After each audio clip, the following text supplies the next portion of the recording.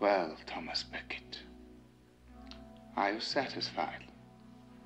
Here I am, stripped, kneeling at your tomb, while those treacherous Saxon monks of yours are getting ready to thrash me. Me, with my delicate skin. I bet you'd never have done the same for me. But I suppose I have to do this penance and make my peace with you. What a strange end to our story. How cold it was when we last met on the shores of France. Funny, it's nearly always been cold. Except at the beginning, when we were friends. We did have a few fine summer evenings with the girls. Did you love Gwendolen, Archbishop? Did you hate me the night I took her from you? Shouting, I am the king. Perhaps that's what you could never forgive me for. Look at them lurking there, gloating.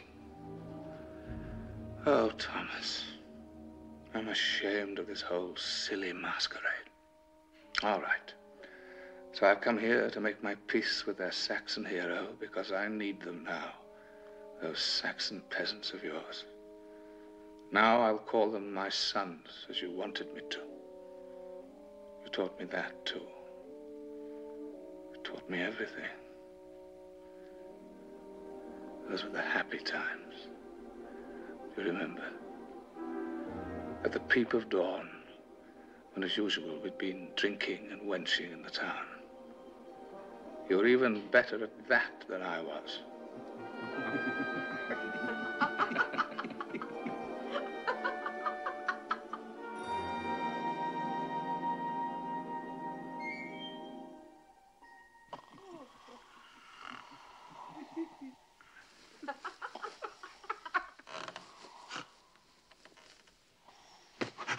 Shh. Listen. Huh? Upstairs. She's up to something. Well, go on up.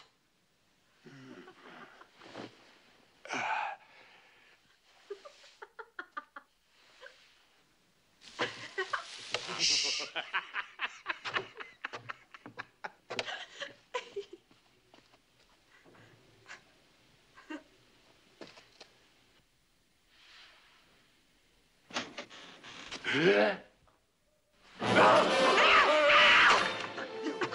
Man, get on up there! Quick, out through the window. Thank you.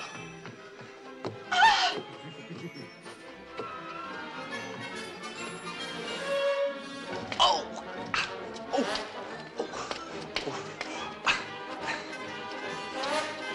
Come on. Come on. Come on. Come here.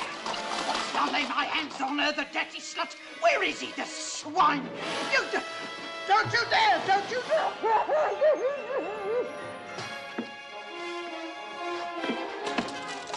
Here, catch! Oh, shine! Go on, get in there!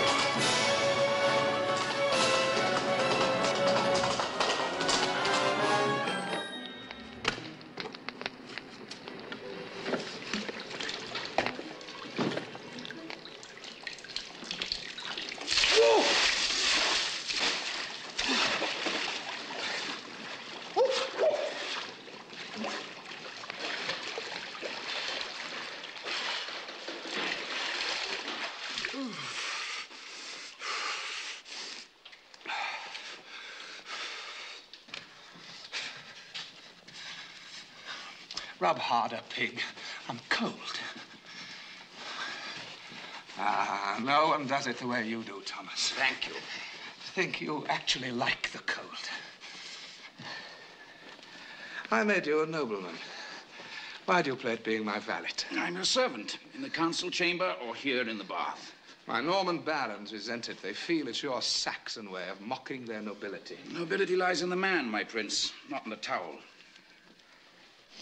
Have you any idea how much trouble I took to make you noble? I think so. I recall you pointed a finger and said, Thomas Becket, you are noble. The Queen and your mother became very agitated.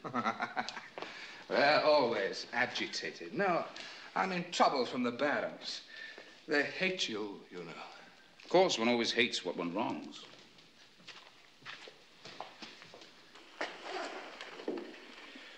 When you Normans invaded England, you seized our Saxon land, burned our Saxon homes, raped our Saxon sisters. Naturally, you hate Saxons. Don't include me. It was my great-grandfather, William, who was called the Conqueror. I'm an old resident. I did not mean you. Didn't you? You know, when I took you into my service, everyone predicted you'd put a knife in my back. Did you believe them? No. I assured them that you were a man of honor and a collaborator. That was accurate of you. How do you combine the two? My lord? Honor and collaboration. I don't try. I love good living, and good living is Norman. I love life, and a Saxon's only birthright is to be slaughtered. One collaborates to live. And honor?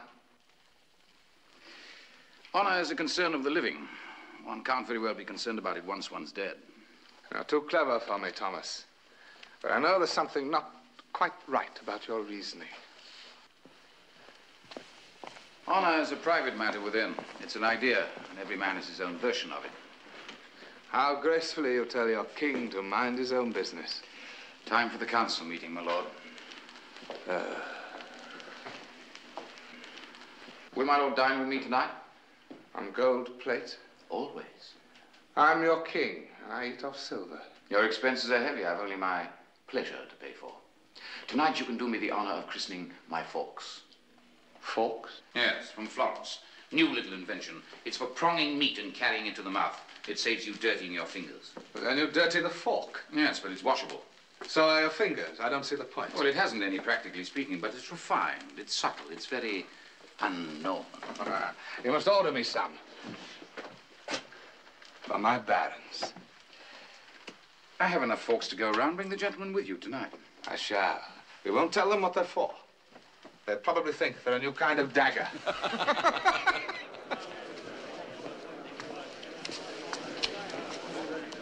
All right, gentlemen, the council is open.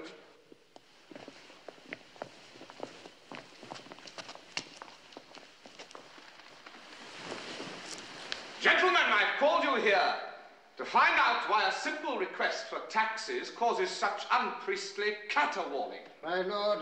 We must come to an understanding about who rules this kingdom. The church? My lord, I wish to ask... Just a moment, Archbishop.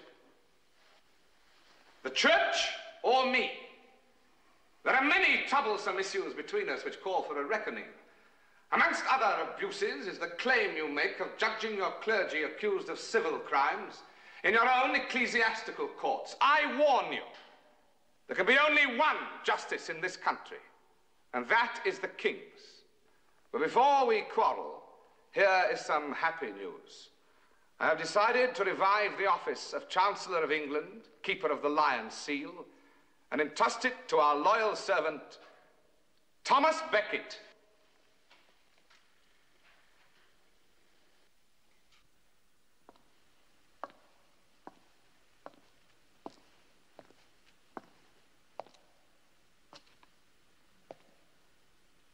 Yes, my little Saxon. My lord. Well, for once, I've taken you by surprise.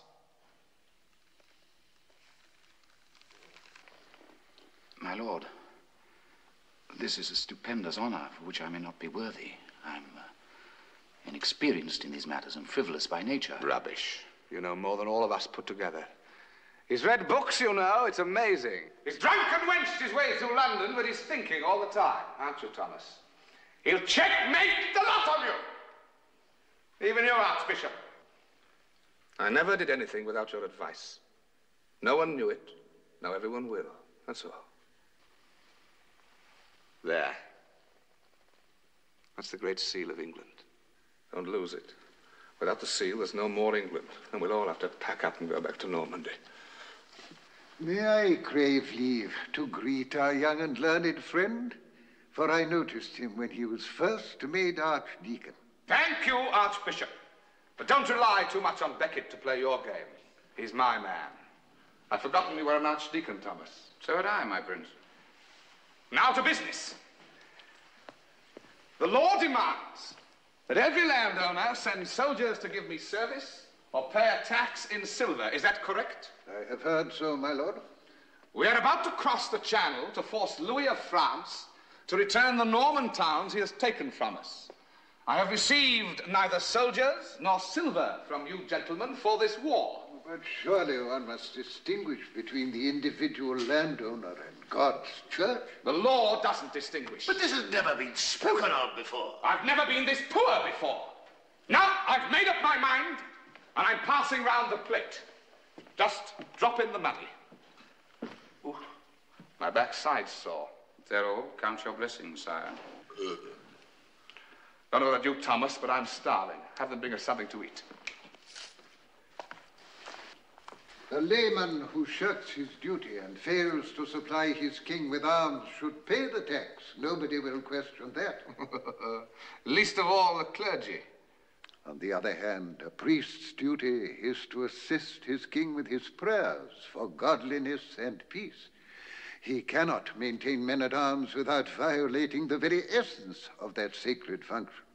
Therefore, he cannot be held liable for the tax. Your priests fought well enough in the days of the conquest when there was booty to be had. Sword in fist, rumps in the saddle, death to the Saxon scum, it's God's will, it's God's will. Those violent days are over. The priest is back in his sanctuary. It is peacetime now. But not for long. Pay up. I don't intend to budge. Come on, Chancellor, say something. Has your new title made you tongue-tied? May I respectfully draw to my Lord Archbishop's attention one small point? Respectfully, but firmly. You're Chancellor now. England is a ship. The king is the captain of the ship. That's neat. I like that. My Lord Chancellor, in point of fact, there is also a saying, the captain is sole master after God.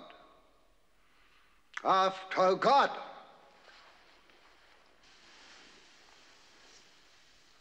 Nobody's questioning God's authority, Archbishop.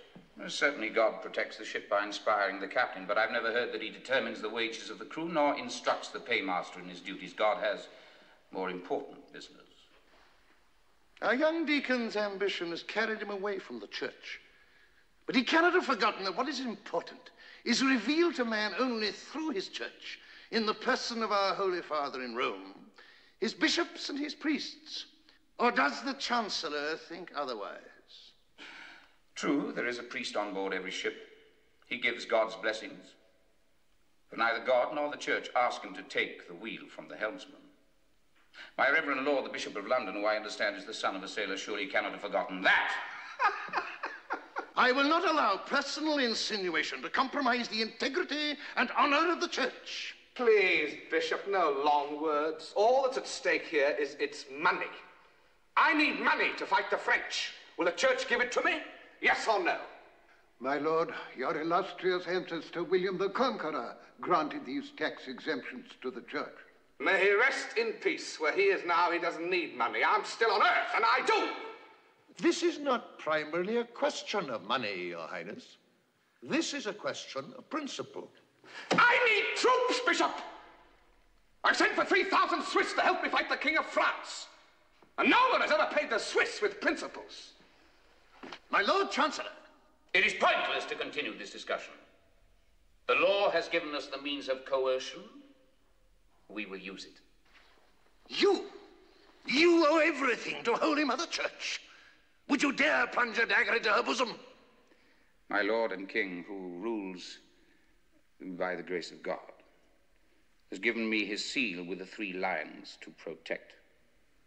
My mother is England now. Traitor! Saxon! My reverend friend, I strongly suggest that you respect my Chancellor, or else I'll call my guard. Ah, here they are now.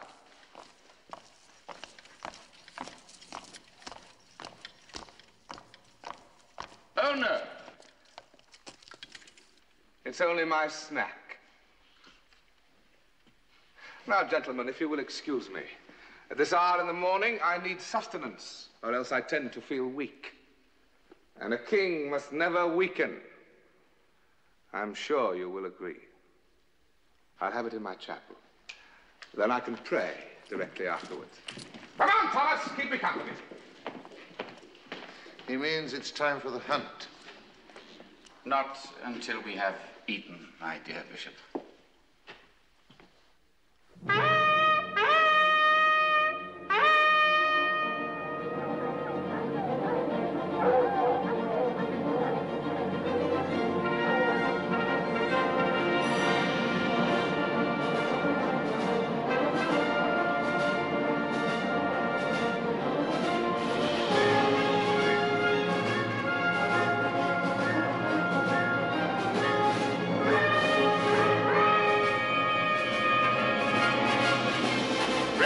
Right.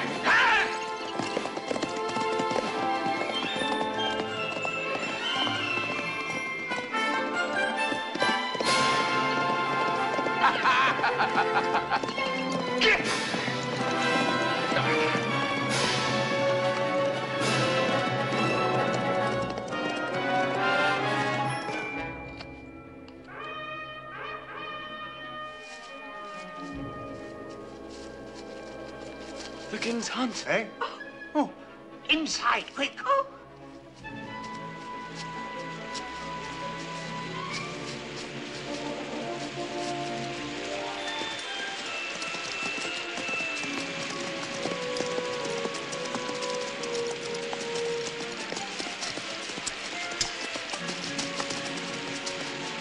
Let's get under cover before we're drowned.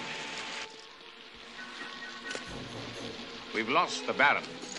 Oh, they'll find us. Here, hold this. Ooh.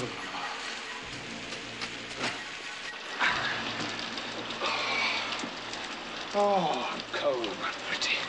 Well, sit on there. There's a good girl. Go on, get on there. Oh. I'm freezing. Get the fire going. There'll be no wood in this house. In the middle of the forest. These people are entitled to 2 measures of dead wood a year. 1 branch more, and they hang. My edict? Your edict.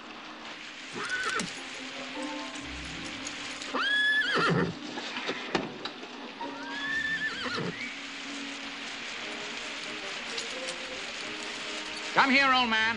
We need firewood. Don't be afraid.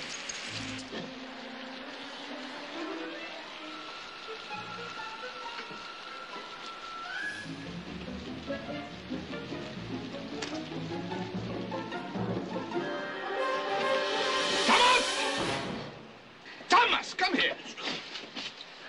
Look at this. She stinks a bit, but we could wash her. What would you think of it? Cleaned up a little. She's a child. What would you like when it's a woman? How old would you say it was? 16? 17? You can speak, my lord. How old are you? Eh? Of course he can speak. How old's your daughter, dog? Odd the number of dumb people I meet when I set foot out of my palace. I rule over a kingdom of mutes. They're afraid. Quite right, too. Don't stand there. Put the wood on the fire. Hello, pretty.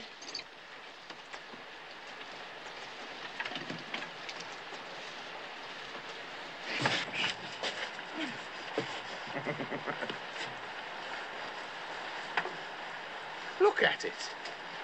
The odd thing is, it's so ugly that it makes such pretty daughters. You're a member of the family. Explain that. Well, at 20, before he lost his teeth and took on that ageless look the common people have, he may have been handsome. He may have had one night of love, one moment when he was a king and shed his fear. Afterwards, his pauper's life went on eternally the same. The moment faded, and he forgot it all. The seed was sown. Will she grow ugly, too? Surely. If we made her a whore and kept her at the palace, would she stay pretty? Perhaps. Then we'd be doing her a service, wouldn't we? No doubt. Look at it. It understands every word. Stop staring at me, dog! Get me something to drink. Have some drink in my saddle. What's the matter, Thomas? Nothing. I'm getting you a drink.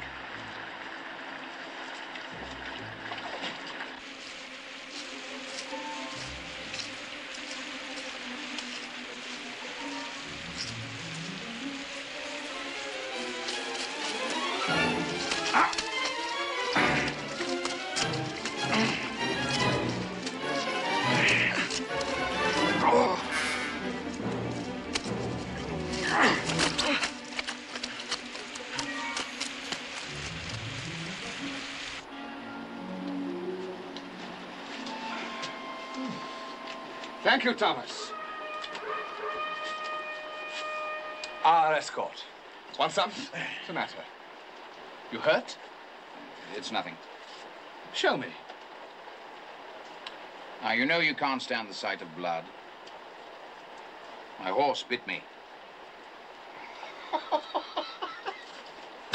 It's too funny. My lord here makes us all look silly at the jousts with his fancy horsemanship.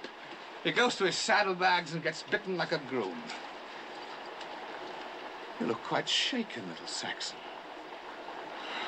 It's funny, I can't bear to think of you in pain. All this, just to get me a drink. Wounded in the service of the king. This deserves a gift. What would you like?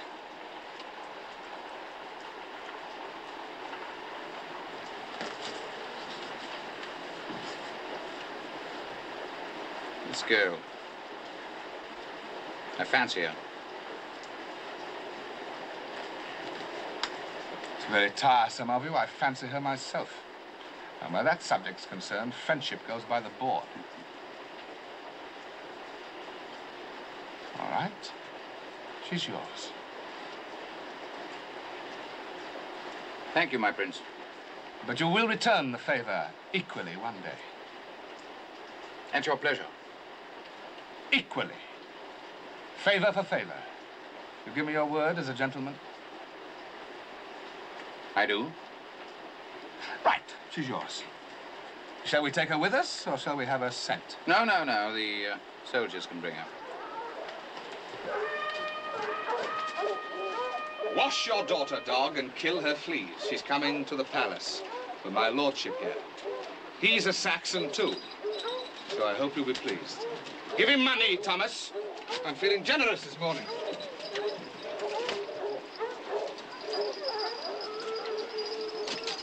Don't worry about your daughter. Nobody will come to take her away.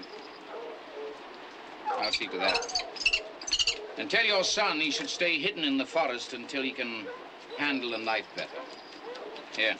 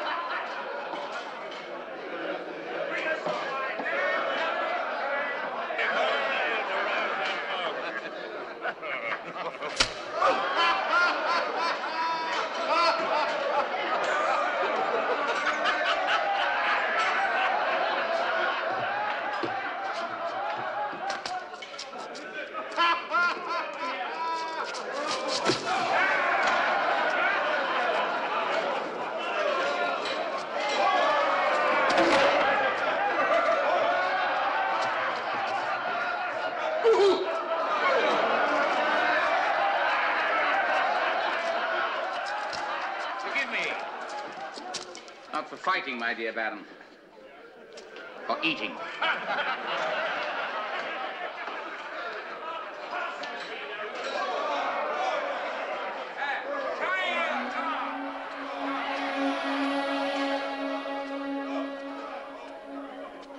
Dan vam ranna kuiljain friujo, tikai klaued oskran teui, sun.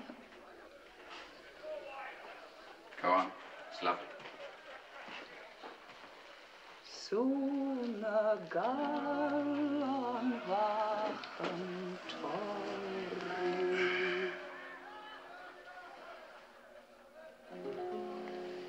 Noisy brutes. You seem to spend a great deal of time in their company. No, I can forget it when I come to you. I'm happy that I can relieve you. Now, don't tease me tonight, Gwendolyn. I'm off to France again tomorrow. On war. I am my lord's captive, whatever his purpose and whatever his mood. I hope so. It is God's will, since he gave the Normans victory over my people. And that's the only reason you're here. If the Welsh had won the war, I would have married a man of my own race at my father's castle. God did not will it so. All right. I'm sorry I was so late coming to you, but the king is demanding, and the barons have to be kept at bay. I'm lying. You are my lord, God or no God. If we had won the war, you could just as easily have taken me from my father's castle. I would have come with you, where you had taken my heart before you captured my body. Have I said something wrong? Somehow I can never support the idea of being loved. I told you that.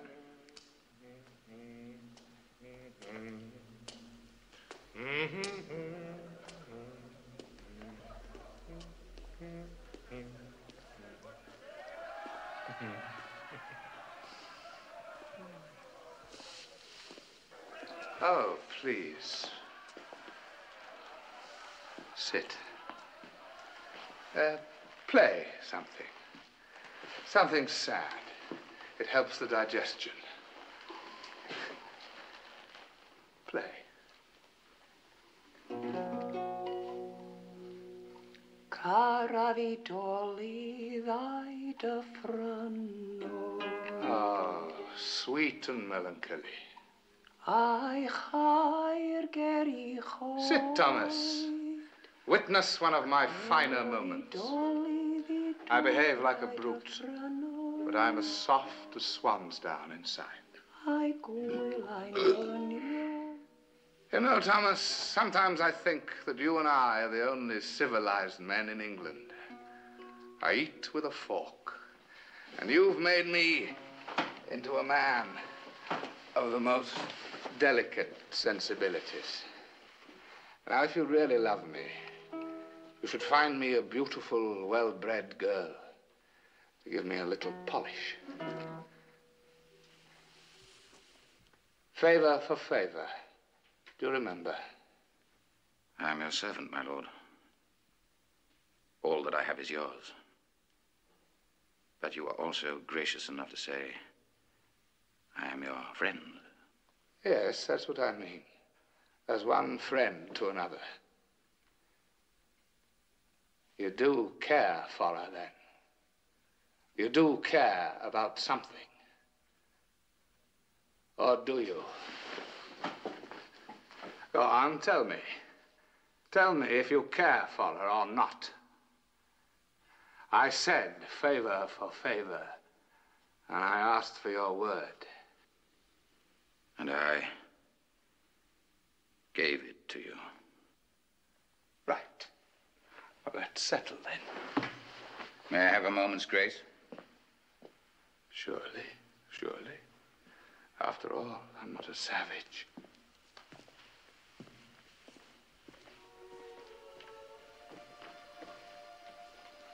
Did you promise me to him? No. I promised him anything he asked for. I never thought it would be you. If he sends me away tomorrow, will you take me back? No. I leave you this. You've almost learned to play it. You've not found anything in the whole world to care for, have you?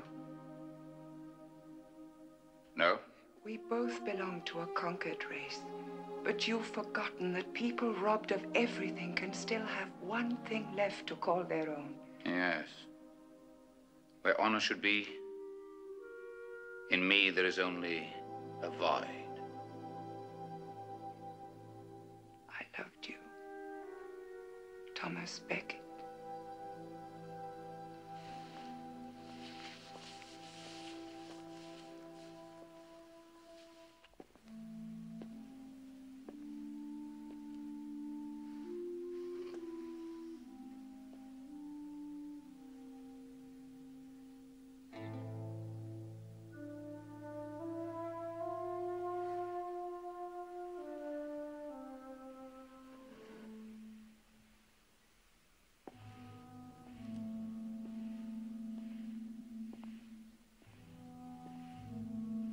My lord.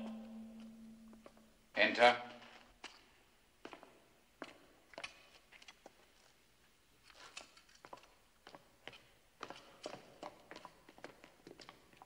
How careless you are, Thomas.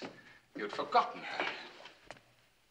But you told me that you fancied her, and I remembered. You see, I really am your friend, and you're wrong not to love me. Good night, sir.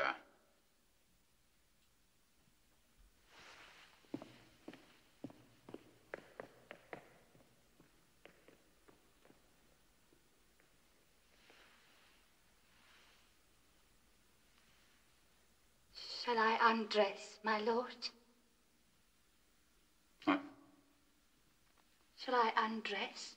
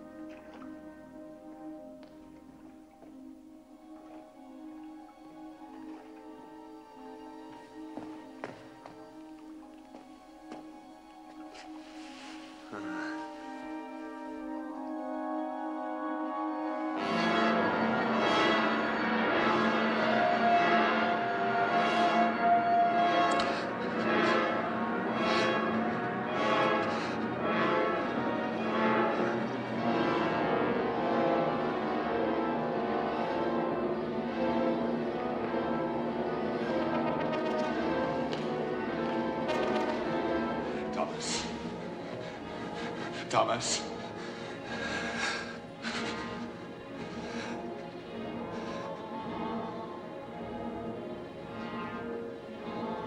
She's dead. She's killed herself. There's blood. Help me, Thomas. I'm frightened. I'm the king! Get rid of her! Guard, I'm sleeping here tonight. Give this girl a silver piece and let her go. It won't hurt you.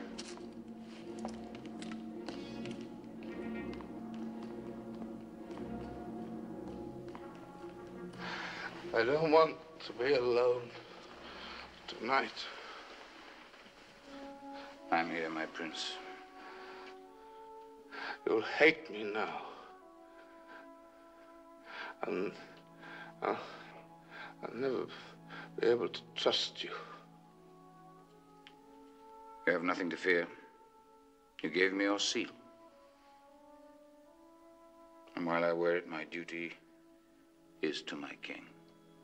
But I'll never know what you're thinking. Sleep now. We cross the channel tomorrow. When we face the French on the field of battle, there will be simple answers to everything. So long as Becket must improvise his honor from day to day, he will serve you faithfully.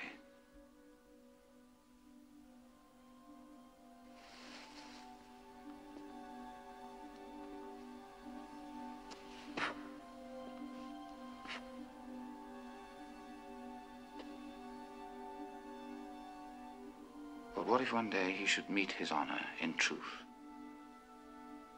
face to face?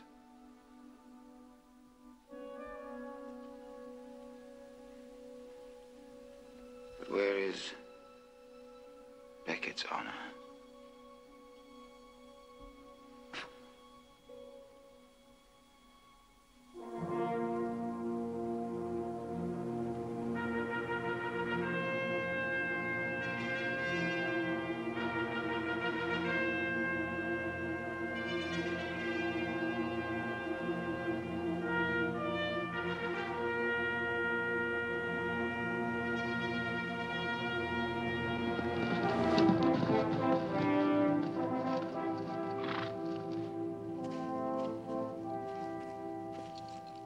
An early good morning to you, gentlemen.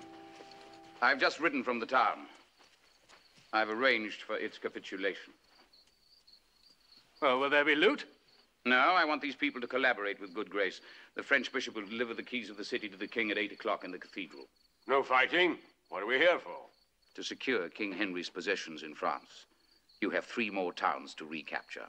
I'd rather sack the town and slaughter the lot. Yes, and have a dead city. Now I want to give the king living cities to increase his wealth. From dawn this morning, I'm the townspeople's dearest friend. And what of England's pride? England's pride, my dear Baron, is to succeed.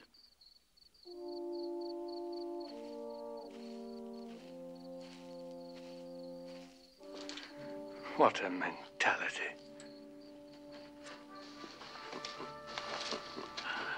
Chancellor of England. Who knows what he is? He's a Saxon.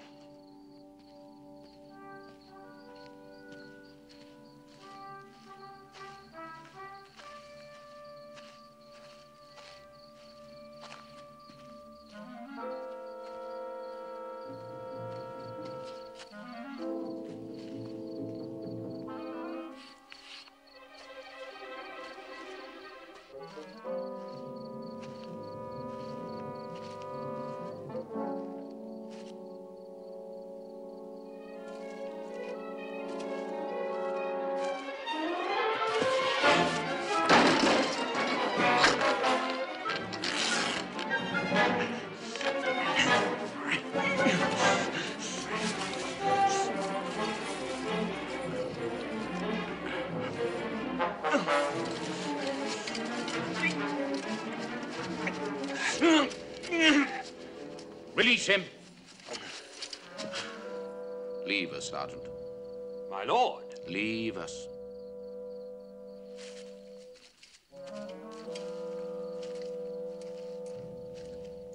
What are you, a Saxon monk, doing in France? They'll kill you, you know. I'm prepared to die. How old are you? 18.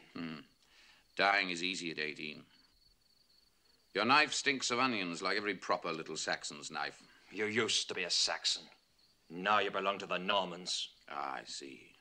The Saxon knife for a Saxon collaborator. Did you think that by killing me you could liberate your race? No, not my race. Myself. From what? My shame. And yours. The Normans have occupied England for 100 years since Hastings. Shame is an old vintage to the Saxon. Your father and your grandfather drank it to the dregs. The cup is empty now. No, never. What's your name? What is your name? John. Sergeant! Well, Brother John, I'm going to save your life. It has no importance for me, but it's very rare for fate to bring one face to face with one's own ghost when young. My lord? Have this monk returned to England to the custody of the abbot of his monastery. I want him treated without brutality, but carefully watched. Yes, my lord.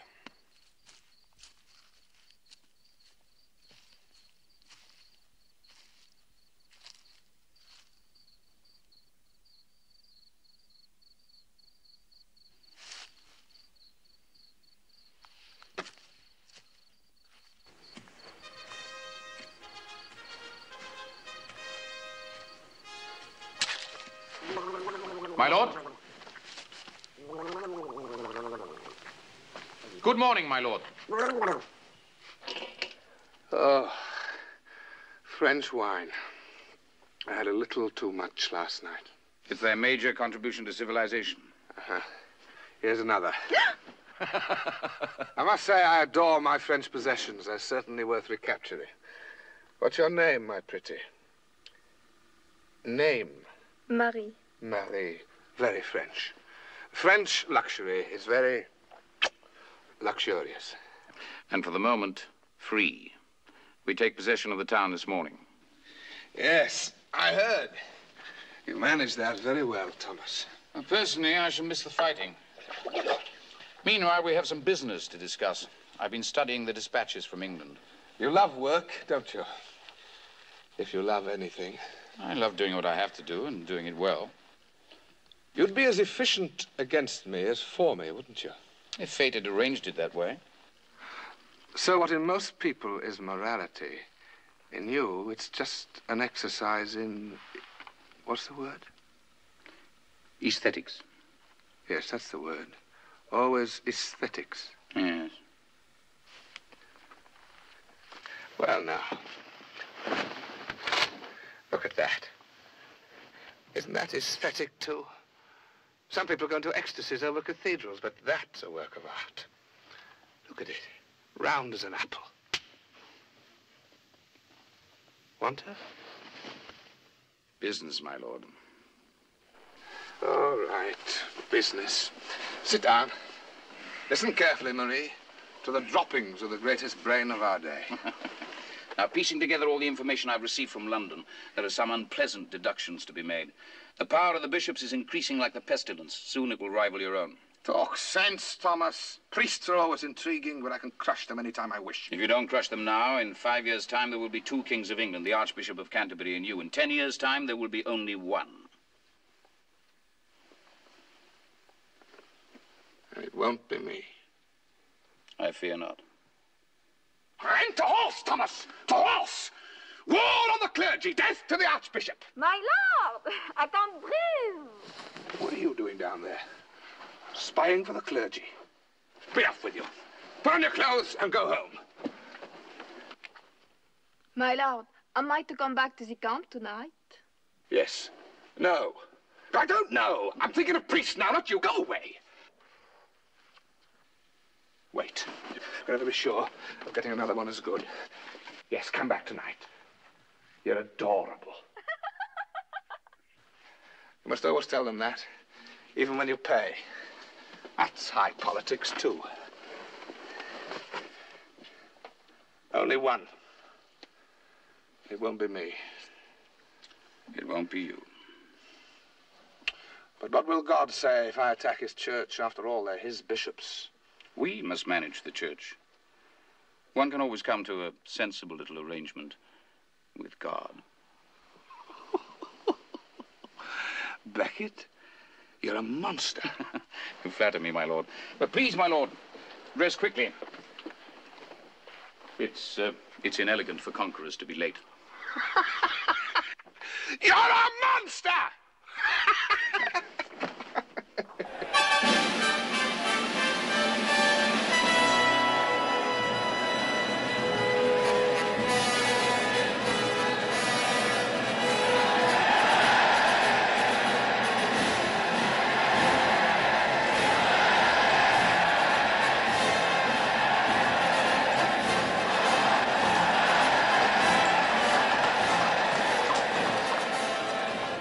See? They love us dearly, these French. So they should. We pay them enough. In that case, we should have found some that didn't dress out of a rag barrel. Look.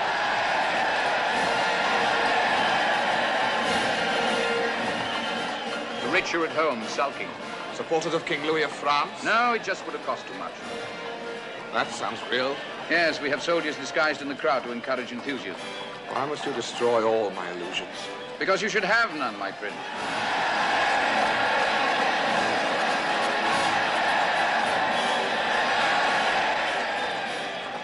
What do you see? Reality. Stop here! The bishop is waiting. As if it mattered what I do with a bishop whose city I've just taken. It matters.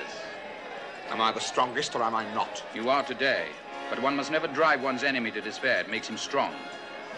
Gentleness is better politics. It saps virility. A good occupational force must never crush. It must corrupt. Make a note of the house. Oh, never mind.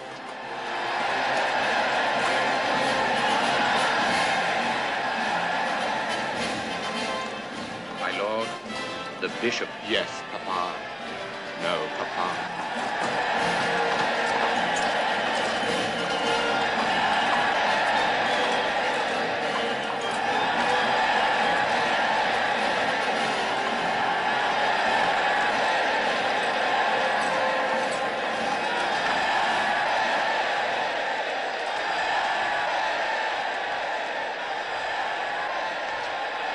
Put your men at rest, Captain.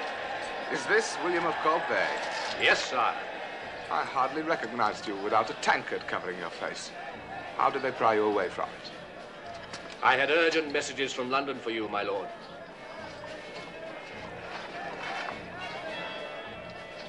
It seems that God is on our side after all, Thomas. What is that, my prince? He's just recalled the Archbishop of Canterbury to his bosom. That frail old man. He was the first Norman to take an interest in me. God rest his soul. He will. He will. And he'll be much more used to God than he ever was to me.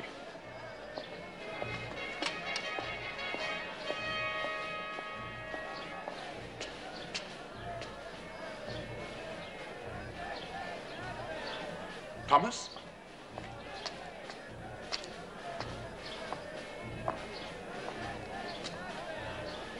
An extraordinary idea is creeping into my mind.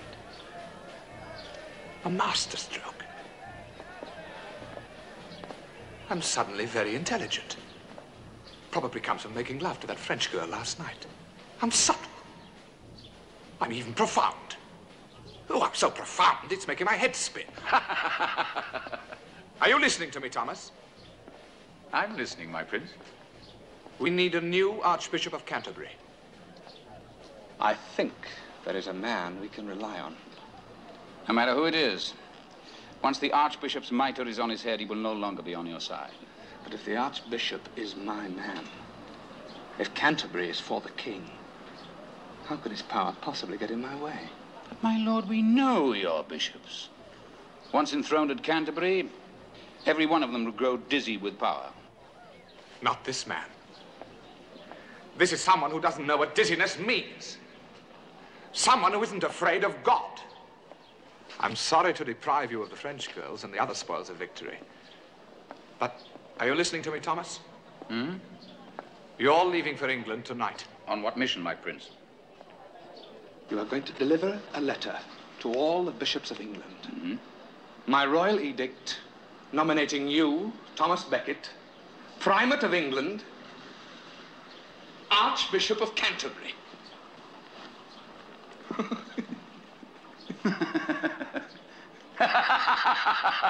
Shut up. Thomas, I'm in deadly earnest. My lord, don't do this. You've an odd way of taking good news. I should think you'd be triumphant. But I'm not even a priest. You're a deacon. You can be ordained priest and consecrated archbishop the next day. Have you considered what the Pope would say? I'll pay his price. My lord, this frightens me. I thought you had God in the palm of your hand, Thomas. I beg of you, do not do this. You've never disappointed me, Thomas. And you're the only man I can trust. You leave for England tonight.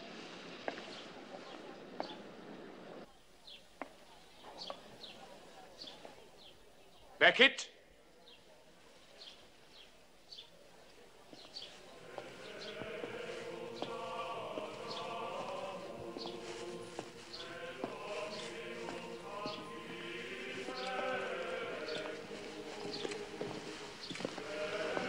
Thank you for returning to us the keys of our city.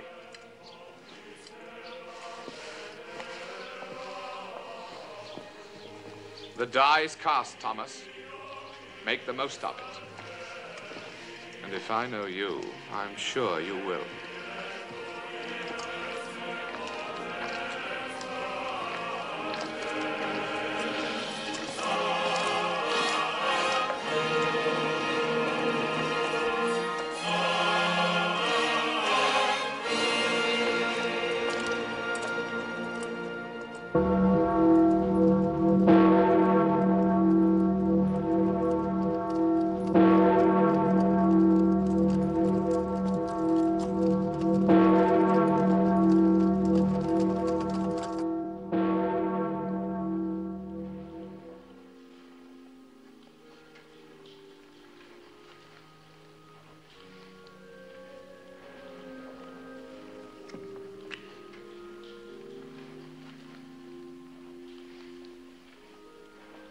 There you are. Thank you, my lord.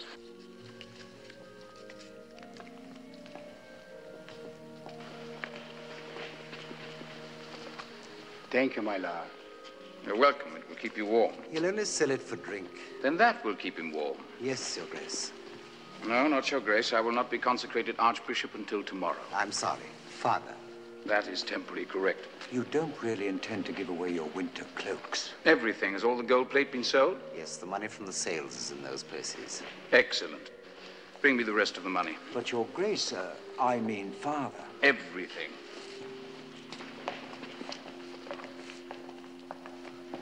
Welcome to Canterbury, my Lord Bishop. Is anything wrong? May I ask what is happening here? Go sell all that thou hast and give it to the poor, and thou shalt have treasure in heaven. I doubt if the Lord Jesus meant that to apply to a chancellor about to be consecrated archbishop. Perhaps then it's a touch of vanity. A truly saintly man I know would never do all this in one day. Let us call it the clumsy gesture of a spiritual gatecrasher. Most clever. An archbishop who gives all so dramatically to the people would be most popular with them. Oh, no, Folliot. I'm simply enjoying all this. I'm beginning to believe he's not a sad God after all.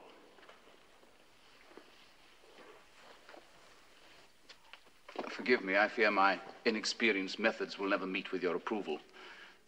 I know that you cast the only vote against me. In the end, I gave way to the king's wishes. I don't blame your reluctance. As Bishop of London and senior churchman, you should have been Archbishop. Now, to have to consecrate me instead and place the mitre on my head? I have no choice. I'm only performing my function as bishop. I see you still wear the seal of the King's Chancellor. Yes, I will continue to wear it.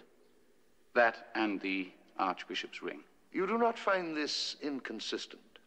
No. God is best served when the two rest side by side in harmony. These excessive acts of humility will not compensate for subservience to the crown. Thank you. We are both aware of the delicacy of my position. Let us trust that God will find a solution for it. And now, since humility seems to be a little hard on the knees, I trust you will be comfortable under our roof, my Lord Bishop.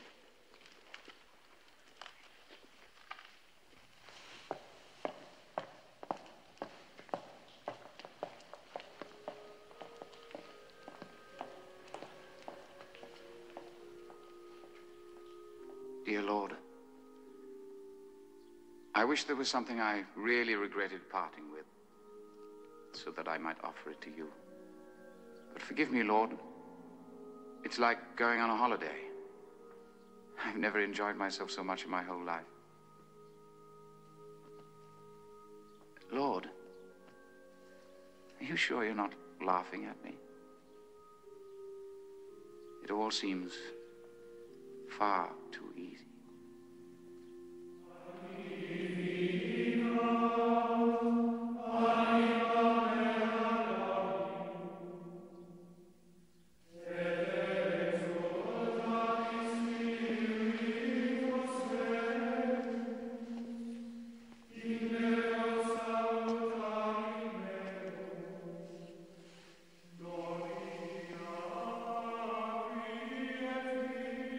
It is a bishop's duty to pass judgment, to interpret, to consecrate, to ordain, to offer sacrifice, to baptize, and to confirm.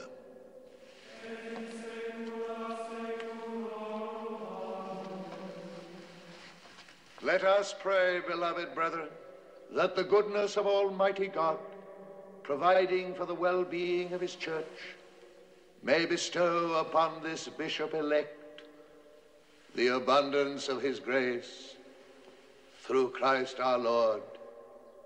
Amen.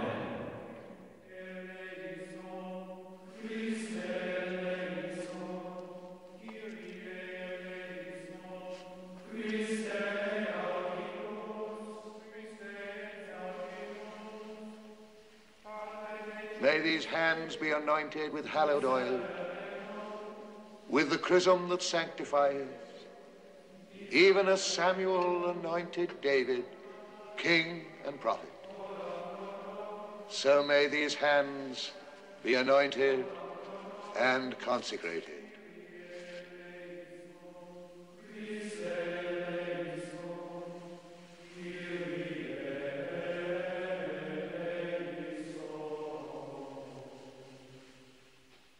Take this ring, token of the pledged word. Yours it is, dowered with unshakable fidelity, to preserve and guard, in unblemished honor, God's bride, Holy Church.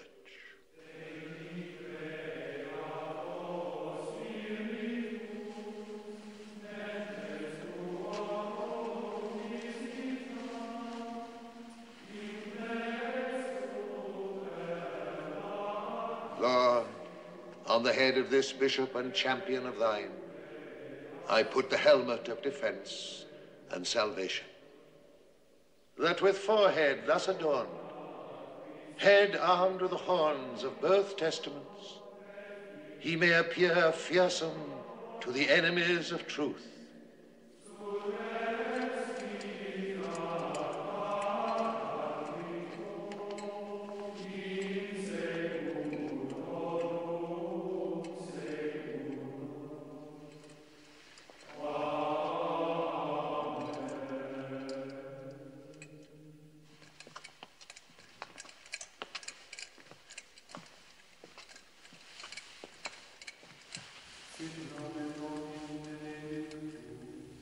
Sit nomen Domini benedictum.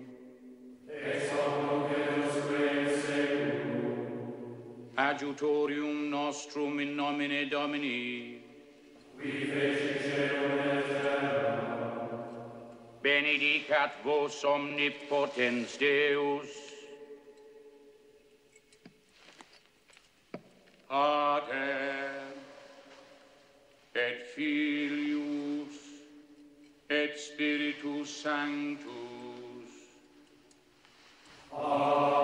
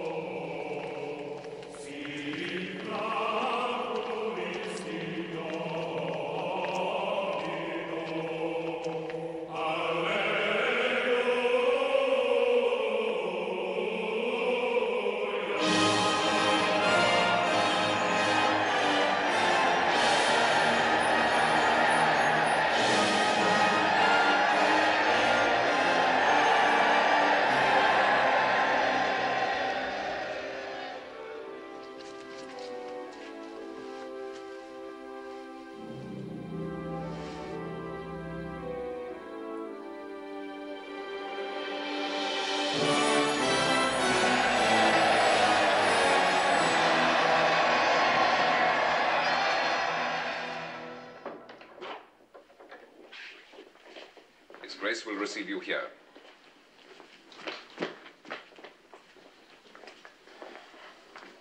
It isn't every day that a Saxon monk has an audience with an archbishop. Open your eyes. You'll kiss his ring and show respect for his Grace, or you'll get my foot on your backside. You're welcome to Canterbury. Kneel to his Grace. I see our young brother is quite unchanged. Has he been troublesome to his abbot? Stubborn as a mule, my lord. Father Abbot tried kindness, but in the end had to have recourse to bread and water and even to the whip. Nothing has any effect. Except for a good kick in the rump, if your Grace will pardon the expression. Stand up straight. Pay attention to your brother. As a rule, the sin of pride stiffens a man's back.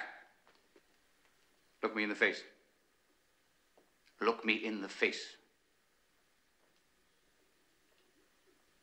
Well, what do you have to say for yourself? I see. Now, brothers, we relieve you for today from your rule of abstinence. Go to our kitchen before you depart, and I hope you do justice to our cuisine. And this one? We will keep him here with us. He's vicious, your Grace. We're not afraid.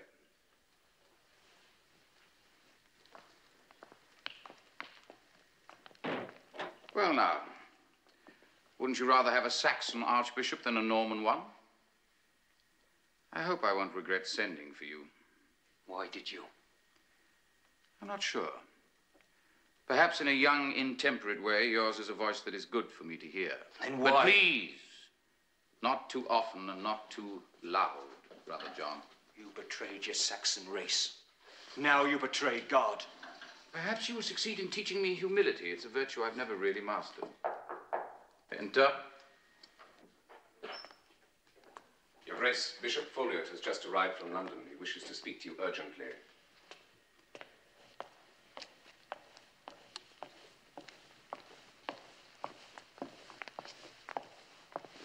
Well, my Lord Bishop, what is it? But, Your Grace. You may speak freely. Brother John is in our confidence. What is it? Your Grace, I have a most serious matter to report which requires your immediate intervention. Proceed. A parish priest in Lord Gilbert's domain who was accused of debauching a young girl has been seized by his lordship's soldiers and dragged before the civil courts. Is the priest guilty? That is immaterial. As a consecrated minister of God, he can only be tried by our ecclesiastical courts. You must demand his release into church custody immediately. The principle is a vital one. Does the king know of this? He knows, but he turns a deaf ear. Lord Gilbert is his friend. I'm also a friend of King Henry's. As Chancellor, you are his friend. But I wear the mitre now. You also wear the Great Seal of England, and I warned you you could never do so honorably. It is fortunate that I do. I will plead our case to the king. I did not come here to ask you to plead a case. I'm asking you to defend a principle, and you'd better do so quickly. Your Grace. Thank you for your warning. We appreciate your efforts to chart the course you would naturally have followed had you become Archbishop. At least, Your Grace, I could never have been accused of divided loyalties.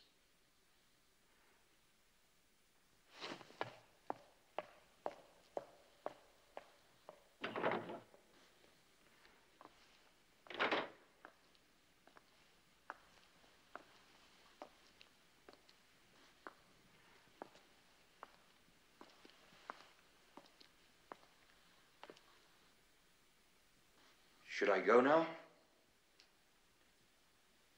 Can I go? No. See who's outside.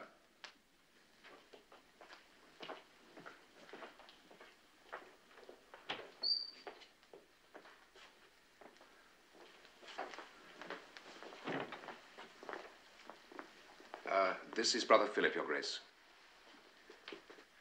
He's come with a message for the Bishop of London. I told him he'd just left, but now he insists on seeing you. Your Grace, I wouldn't have dreamed of disturbing you, but... You are disturbed, Brother Philip. What is it? I believe my Lord Bishop of London came to you to demand the custody of the accused priest. Yes. The priest is dead. Dead? Yes. He tried to escape, but Lord Gilbert's soldiers caught him and, in the presence of his lordship, killed him.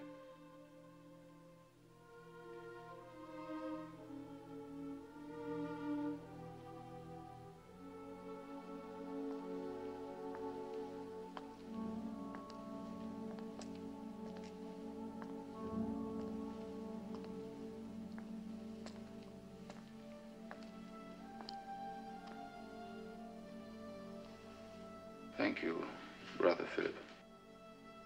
You may retire.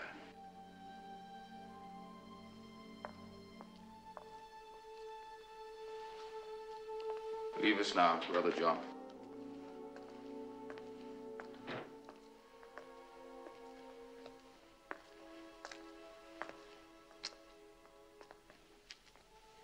My Lord Jesus, I find it difficult to talk to you. What can I say?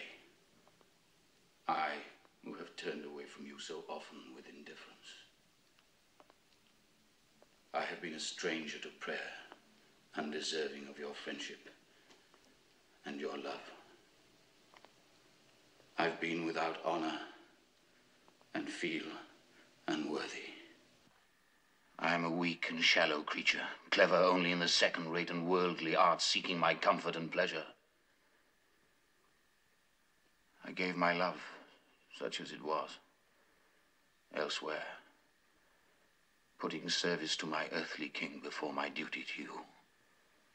But now, they have made me the shepherd of your flock and guardian of your church. Please, Lord, teach me now how to serve you with all my heart, to know at last what it really is to love, to adore,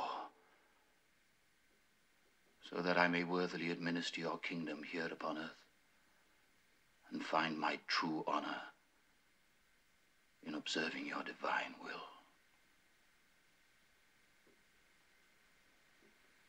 Please, Lord, make me worthy.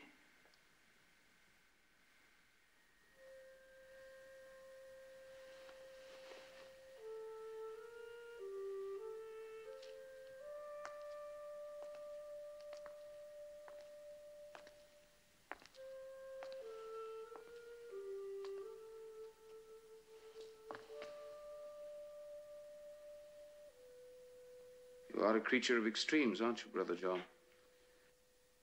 Get up. Forgive me. I didn't know. I Nor did I. Get up. You were very good at admonishing an archbishop. You think you could talk to a king? Yes. Good. Then you will memorize what I write.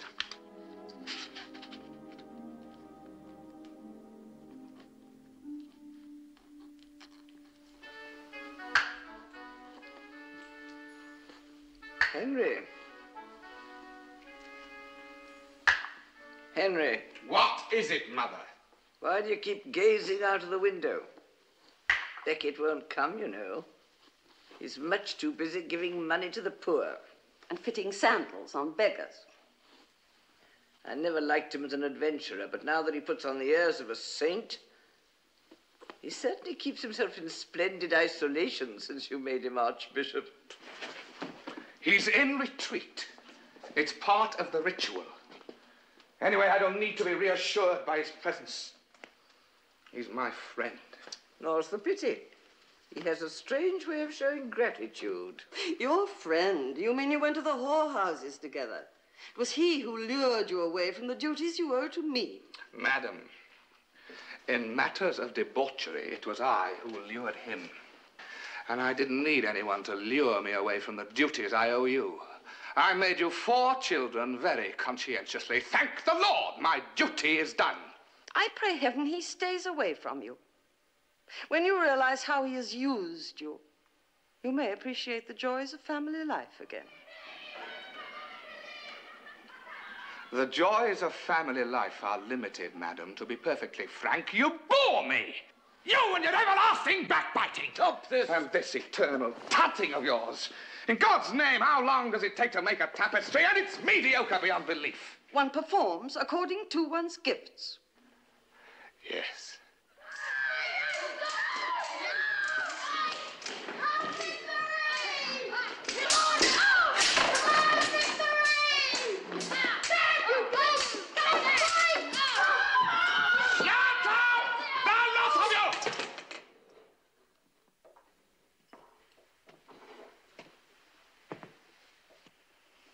Which one are you? Henry III. Not yet, sir. Number 2 is in the best of health. A fine way you bring up your children, madam. Do you see yourself as regent already? No wonder I shun your bed. It's not amusing to make love with one's own widow. Who's that? A messenger. From Canterbury. If you can spare the time from bullying your children. Messenger.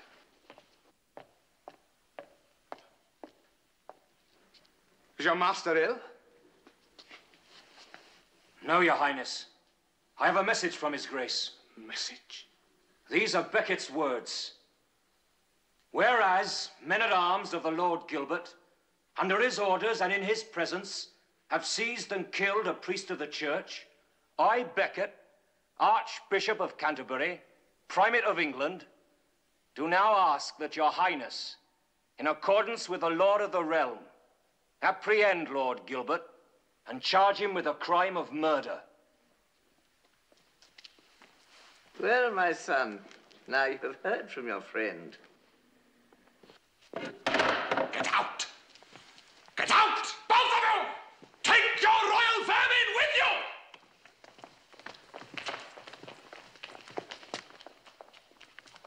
Your Highness, is there a reply for the Archbishop?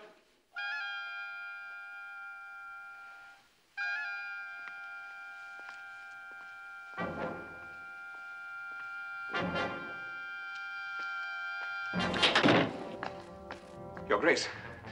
Yes? The king is here. Are you certain?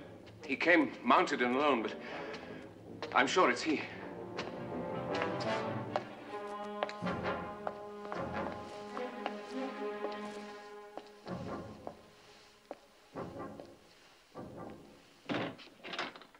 My prince? Why did you send a messenger?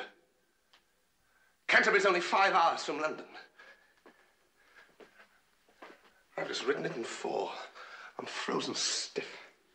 Would you like some wine? No. Give me a reason. Why did you send a messenger? What answer did you give him? You've arrived here before he has. I detect the old devious Becket here. What game are you playing, Thomas? No game, my prince. Lord Gilbert murdered a priest. I want the guilty punished. The guilty of what?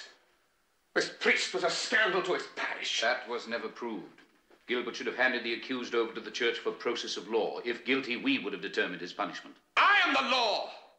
Gilbert had recourse to me. I gave him leave to arrest this priest. I cannot allow any of my clergy to be thrown into prison and tried by the civil authorities. Neither can I stand by and let my priests be murdered.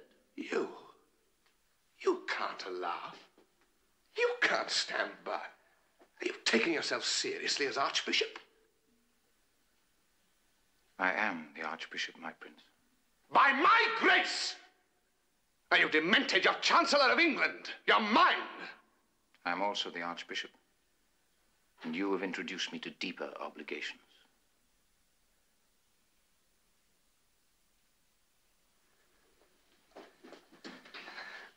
And if I won't charge Gilbert? I can't force you. But there is always a final judgment beyond the king's justice. Oh, that. Lord Gilbert will face his fate on the day of judgment, as we all will. I'm sure he'll have a great deal more to answer for than killing a felonious priest. Lord Gilbert will come to that judgment already damned, sire. I intend to excommunicate him. You are demented. Don't you understand that when you attack my nobles, you attack me, and when you attack me, you attack England? There is more to England than the crown. You must learn to face that eventually, my prince. Damn you, don't lecture me! You once told me you didn't know what honor was, and I laughed at you. But now to betray me, to challenge my power. I do not seek power, my prince. It is only that I finally discovered a real honor to defend. Whose honor? Whose honor is greater than the king's? The honor of God.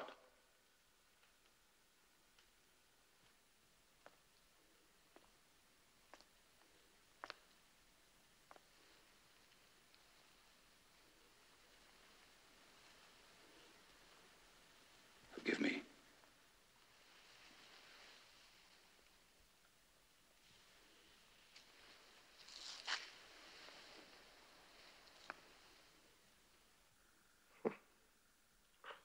You give the lions of England back to me.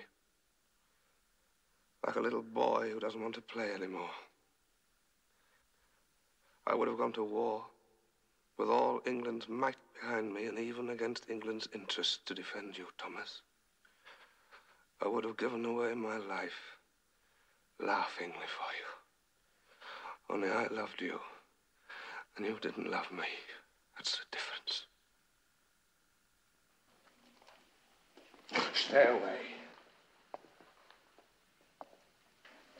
But thank you for this last gift as you desert me.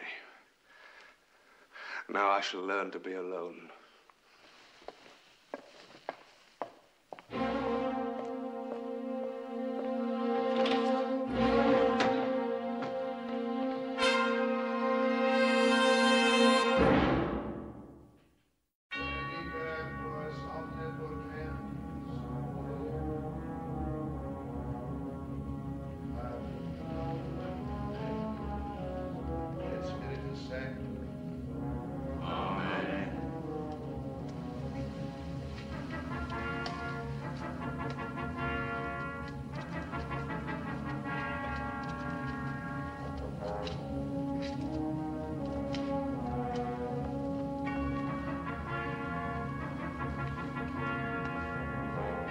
Bishop. What do you want, Philip? Your Majesty. Alone, without an escort. The king, nevertheless. Bishop, I wish to confess. The king has his own confessor. It is an important court prerogative. Don't be nervous, Bishop. I'm not asking for absolution. I've something far worse than a sin on my conscience. A mistake. A crass mistake. I ordered you to vote for Becket in the election at Canterbury. I repent of it. I bowed beneath the royal hand. Very reluctantly, I know. I'm told this compromise with your conscience made you seriously ill afterwards. God cured me. Very good of him. You wear his uniform and have his ear. He's let me fall ill without lifting a finger. And I must cure myself. I did not know. I have the Archbishop on my stomach. A big, hard lump. I shall have to vomit back. I think you are a man one can talk to, Bishop. I believe I misjudged you. Friendship blinded me. Is the king's friendship for Thomas Becket dead, Your Highness? Yes, Bishop, it died quite suddenly, a sort of heart failure. A curious phenomenon, Your Highness, but quite frequent. I hate Becket now. I hate him as much as you are jealous of him. He's like an animal tearing my guts. I can't bear it anymore. I shall have to turn it loose on him. But I am the king, and my office stands in my way. I need someone to help me. My only interest is for the church. Oh, come, Bishop. We're alone and the church is empty. The church is never empty. The little red lamp burns in the chapel, signifying God's presence in the tabernacle. Do you take me for one of your sheep, holy pastor? I like playing games, but only with boys of my own age. The one for whom that little red lamp burns has seen into your innermost heart and mine a long time ago. Of my hatred of Thomas Becket and your envy of him. He knows all there is to know. Strange. I'd always taken Your Highness for a perennial adolescent who cared only for his pleasures. One can be wrong about people, Bishop. I made the same mistake. Now, if it could be proved that Becket had committed some gross impropriety as Chancellor, say, embezzlement, what would the church do? If that were established, I say if, the bishops could legally dissolve their allegiance to him, pending their report to the Pope. And beyond that? You would go beyond that. The whole way? In his guilt, if he were found guilty, he would then be charged under canon law. And the penalty? That would be for Your Majesty to decide. Thomas. You love him, don't you? You still love him. That impostor, that Saxon guttersnipe, that mitred hog. Hold your tongue, priest. All I confided to you was my hate, not my love. For England's sake, you'll help me get rid of him. But don't ever insult him to my face. He will be accused, and you will play your proper part. According to law, I would spit if I were not in God's house.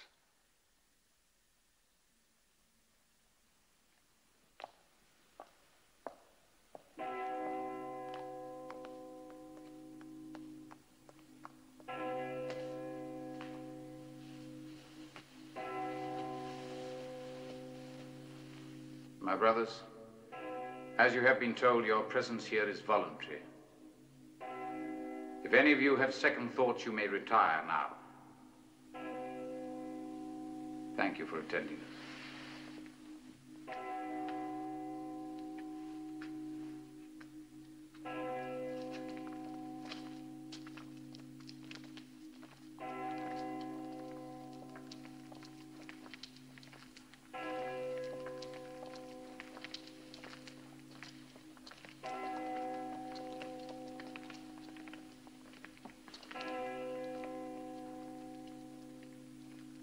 Good day, my lords.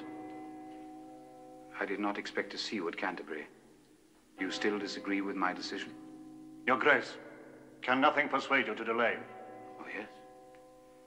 The King's arrest of Lord Gilbert on the charge of sacrilegious murder.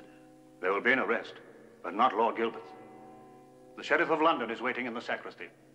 He has orders to summon you before the King's Grand Justicer the instant you pronounce the excommunication. Curious. On what charge? Embezzlement. The King finds that there are large sums of money missing from the Treasury during your administration as Chancellor. How much? £40,000 in fine gold. There was never that much gold in the whole Treasury. I beg of you, do not do this. You will strike a blow that will split church and state for a generation. If I do not strike it now, the church, as we know it, will not survive a generation. God will see that it survives. No. The kingdom of God must be defended like any other kingdom. Gentlemen, it is a supreme irony that the worldly Becket, the profligate and libertine, should find himself standing here at this moment. But here he is, in spite of himself. But the king, for good or ill, chose to pass the burden of the church on to me, and now I must carry it. I've rolled up my sleeves and taken the church on my back. Nothing will ever make me set it down again. Now, Lord, if you will forgive me.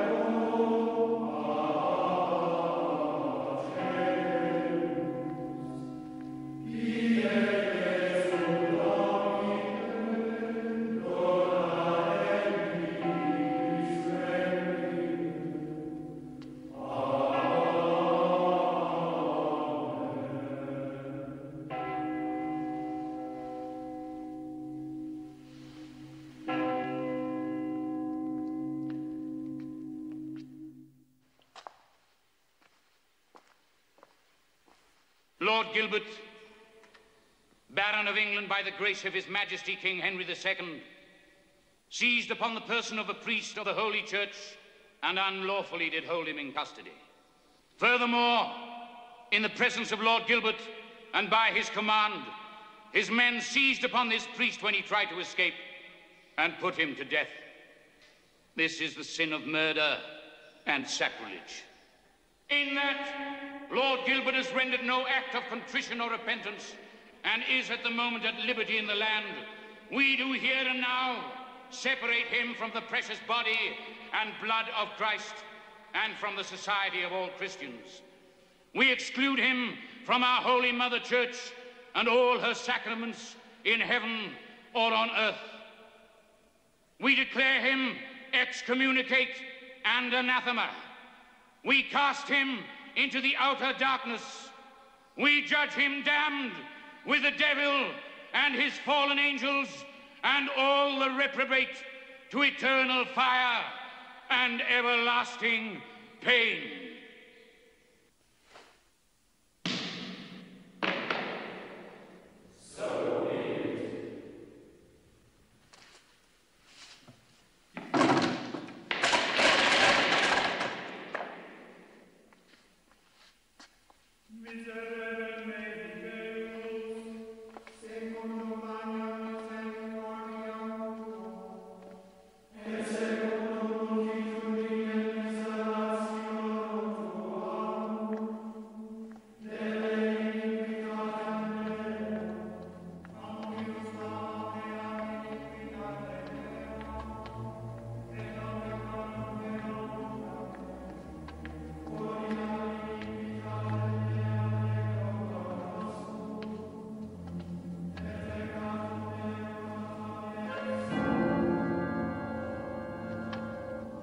As the Lord Sheriff of London, I am commanded to summon you, Thomas Becket, to the King's Court, on the charges herein set forth, and stamped with the King's seal.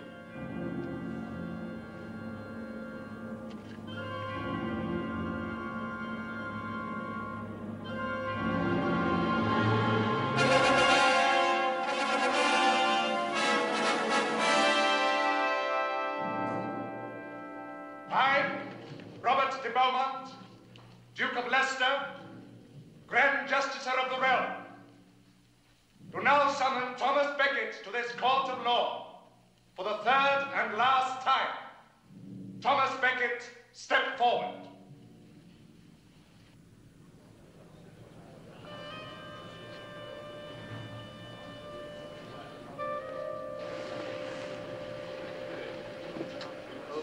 He's doomed, isn't he? Yes. At last. I forbid you to gloat. At seeing your enemy perish, why not? Becket is my enemy, but in the human balance, traitor that he is, and naked as his mother made him, he's worth 100 of you, madam, with your crown and your jewels and your august uncle, the emperor, into the bargain. I'm forced to fight him now and crush him. But at least he gave me with open hands everything that is at all good in me. And you have never given me anything but your carping mediocrity and your everlasting obsession with your puny little person and what you thought was due to it. That's why I forbid you to smile while Becket is being destroyed. I gave you my youth, gave you your children. I don't like my children. And as for your youth, that withered flower, pressed between the pages of a hymn book since you were 12 years old, with its watery blood and stale, insipid scent, you can bid farewell to that without a tear. Your body was an empty desert, madam, which duty forced me to wander in alone. But you have never been a wife to me.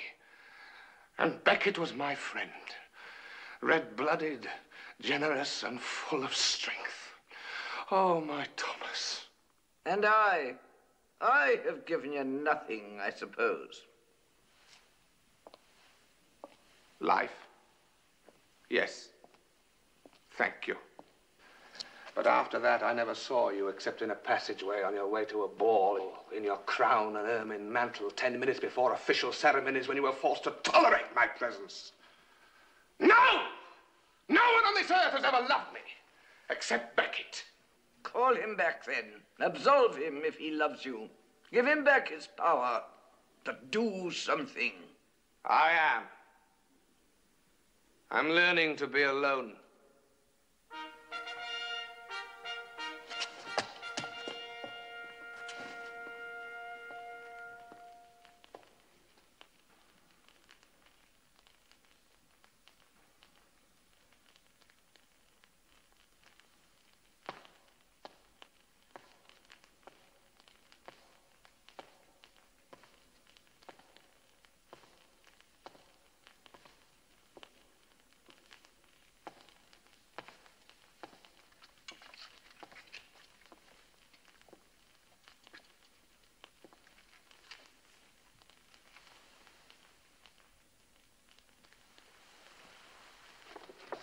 By the authority granted me, I, Robert de Beaumont, servant of the Crown, do now before this council charge Thomas Becket with the crimes of... Robert. I charge you, Thomas Becket. Robert de Beaumont, hear me for the sake of your soul, which is in the gravest danger. All in this assembly know how faithfully I have served my lord the king. It was he who willed that I be archbishop, and it was for love of him alone that I accepted. I am innocent of any wrongdoing in my administration of the king's treasury as chancellor or at any other time. I therefore refuse to plead to these trumped-up charges. I will be judged by the Pope alone, to whom before you all I now appeal and place myself and my church under his protection. As head of the Church of England and as your spiritual father, I forbid you to pass judgment on me.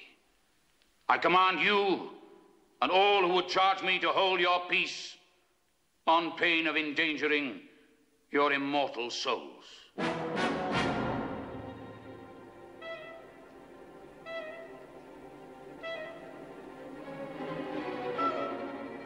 Well played, Thomas.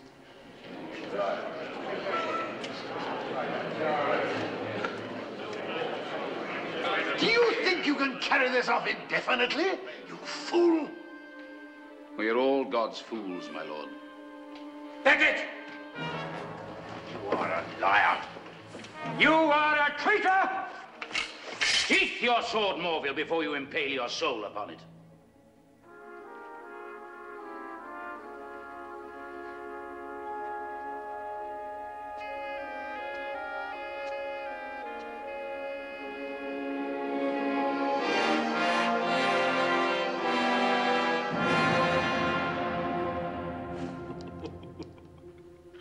It's funny.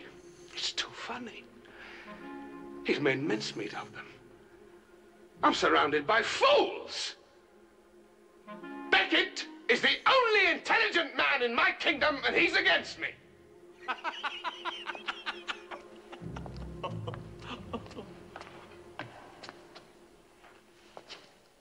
Your Highness, it was impossible. Shut up.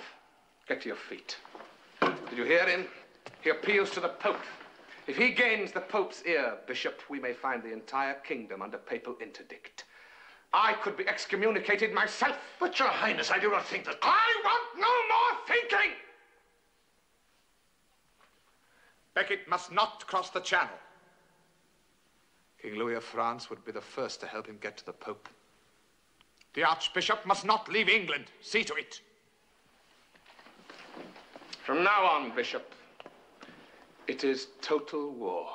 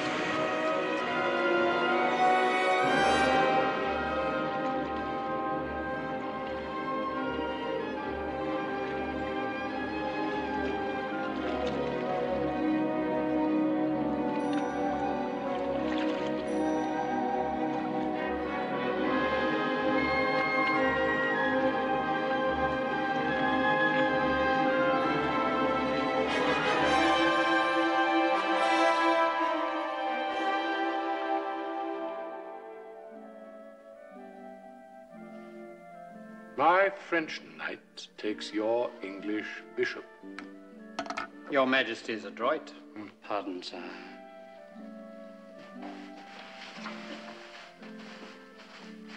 Too snug.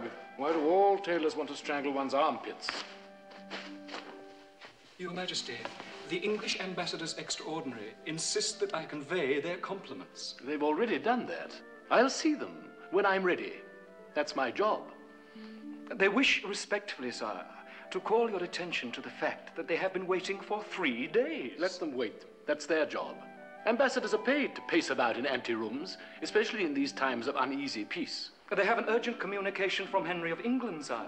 The King of England and his ambassadors can drown themselves in what they are impertinent enough to call their English Channel. But, Your Majesty, the extradition of a criminal is a courtesy due from one crowned head to another. My dear man, crowned heads are free to play the little game of courtesy, but nations owe one another none. Oh. All right. Show them in, show them in. No, you may stay. The ambassadors can share our attention with our tailor. It will demonstrate to the English their exact social status at our court. May I be permitted to present to your majesty the two envoys extraordinary from His Highness Henry of England, His Grace the Bishop of London, and Robert de Beaumont, Duke of Leicester. Welcome, my lords. Fresh from England. How is our good King Henry? He was well, your majesty, when we left him 2 weeks ago. 2 weeks to cross the channel? Gentlemen. We have been waiting upon your majesty for 3 days. Why was I not informed? Giraud. Your majesty? You see what I have to contend with. But perhaps I can make it up to you. Would you permit me to furnish you with some French garments made by our craftsmen here? It will only take 2 weeks. We thank your majesty, but we have urgent business in Rome. Too bad. Well, is there anything else I can do for you? I wish to deliver a message from Henry, King of England, to his friend Louis, King of the French. We are all ears. He wishes you to know just one moment. Yes, do continue. He wishes you to know that Thomas Becket, Archbishop of Canterbury, has been found guilty of treason and has forthwith fled his kingdom. He therefore entreats you not to allow this criminal to reside within your territories, nor to permit any of your vassals to give counsel or support to him. He solemnly declares that your enemies would receive none from him, nor from his subjects. Henry, King of England, Duke of Normandy. Gentlemen, we have listened most attentively to your sovereign's gracious request, and we shall shortly be drafting a formal reply to it. In the meantime, however, we can only express our astonishment. No news has reached us of the Archbishop of Canterbury's presence in our domains. But, sire, we have word that he is in your domains. He's taken refuge in the Abbey of St. Martin. My Lord Bishop, we flatter ourselves there is some order in our kingdom. If he were there, we should most certainly have been informed.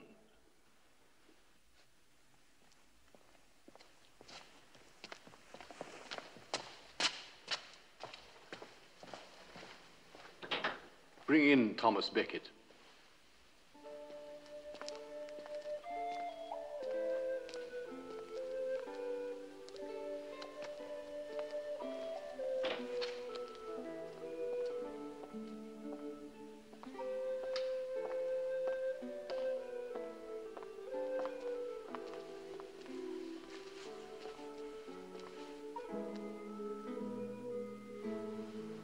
Rise, Thomas Becket, and greet us as the Primate of England.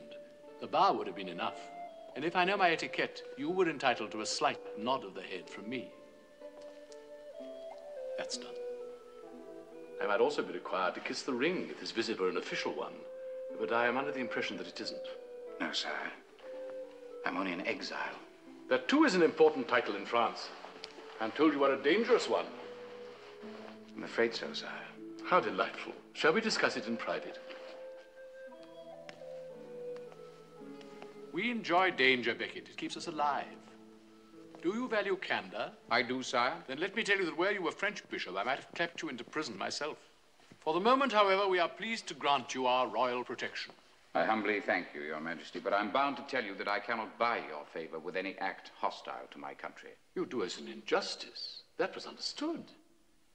I believe that in the past, however, you have been no stranger to the art of political maneuver. That is true, sire. Well, speaking frankly, you suit our purpose in our chess game.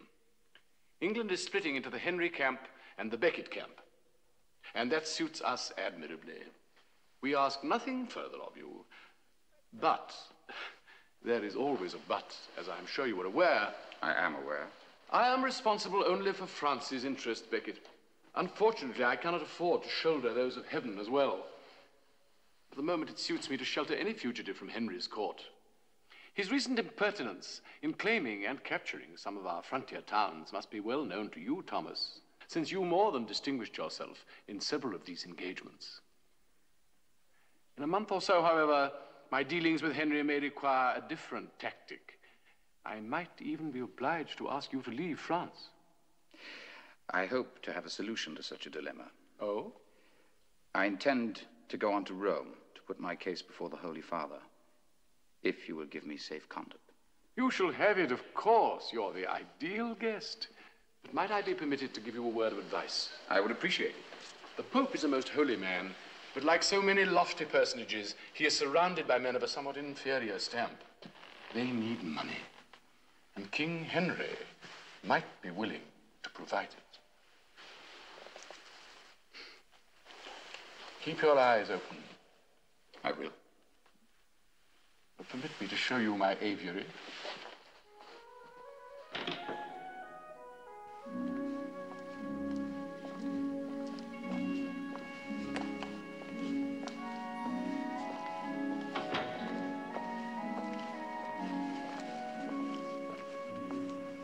That man Becket smacks of too much sincerity. In practice, it is most disconcerting. Fiddlesticks. Sincerity is a form of strategy, just like any other. In a pinch, I have been known to use it myself. The trouble is, if your opponent starts being sincere at the same time you do, then the game becomes horribly confusing. Psst.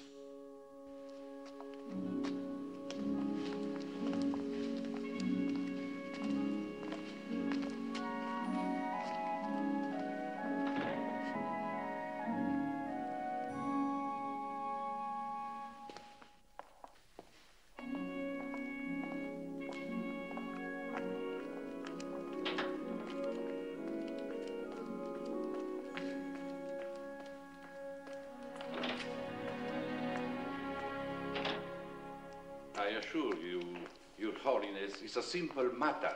No, Zambelli. I don't agree. It is impossible. If we take the money from King Henry, I cannot possibly receive Becket. Receive the money from the king, very holy father, and receive the archbishop too. The one will neutralize the other. You know what they say Becket is going to ask me. No, holy father. Zambelli, don't play the fox with me. It was you who told me. I beg your pardon, holy father. I had forgotten. Or rather, Your Holiness asked me the question. I thought you had forgotten. And so I took a chance and... Zambelli, if you start out maneuvering yourself to no purpose, we'll be here all night. Well, bring him in.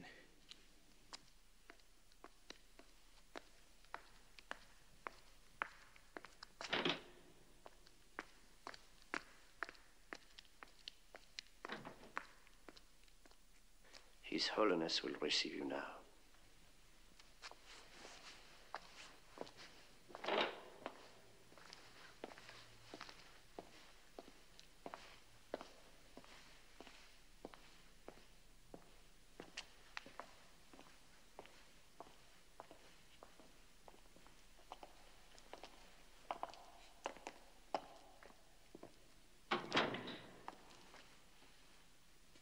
I'm sorry to be importunate, Your Holiness, but time is running out, and my cause concerns the very life of the Church in England. I know. And your cause is worthy. But nevertheless, Becket, the Church must seek to exist peacefully within the framework of the state. I sought that with desperation, Your Holiness. Precisely, Becket. You are new to God's service, and perhaps for that reason you were somewhat hot-headed and intemperate in your methods. You have proved your moral worth, but you have also split the Church in England into two parties, and that is regrettable. Holy Father, I fear this may be true, and it has given me much agony. If I'm guilty, if my judgment was wrong, then I am most sincerely repentant. Unfortunately, that doesn't solve the problem. Holy Father, relieve me of the title of Archbishop. Let me be an ordinary priest. Right, done. Zambelli. Why do you request this? Then Your Holiness could make a free and open decision. The protection of my position as head of the English Church may prove an embarrassment. I would like to relieve you of it. No. That would mean our total surrender to the state. You will maintain your status as Archbishop, But you will, for the present, maintain it in a monastic retreat. Where do you wish us to send you? To the Abbey of Saint-Martin in France. I ask only that my former servant, Brother John, be allowed to accompany me. Of course. God grant you peace, Thomas Becket.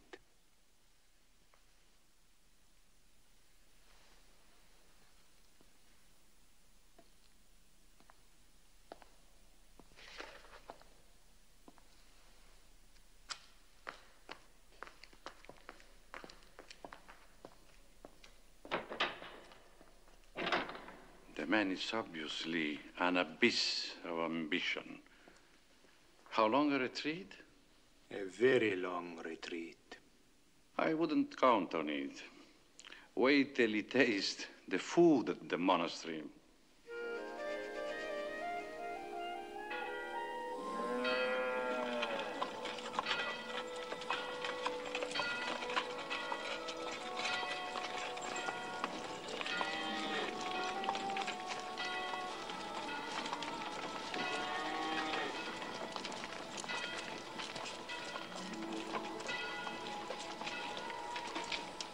You look concerned, Your Grace.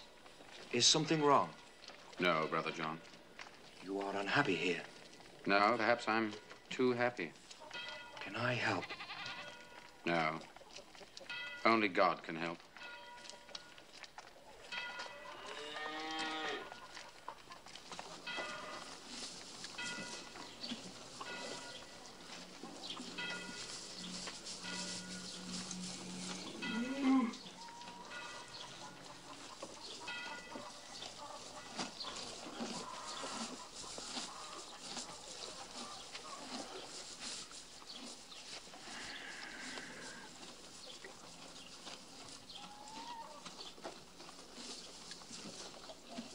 Lord,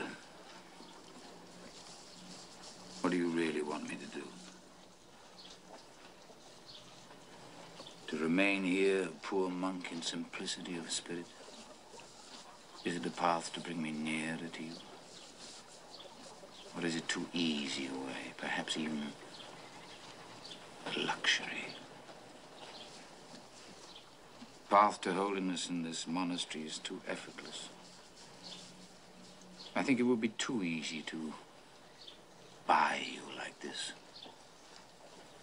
Bargain price.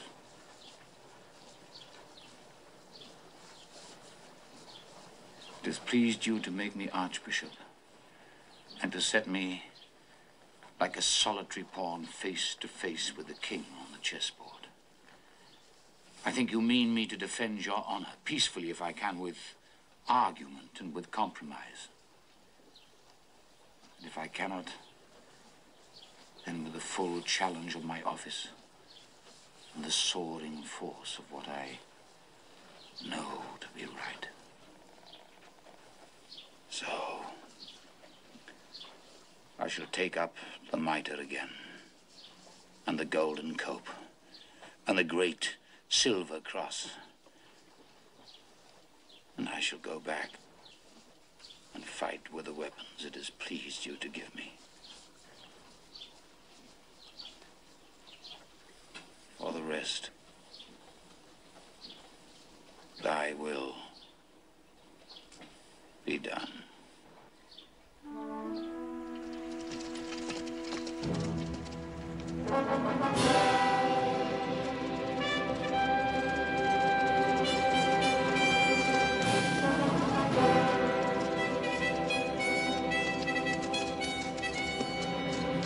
Look, Thomas, your king awaits you.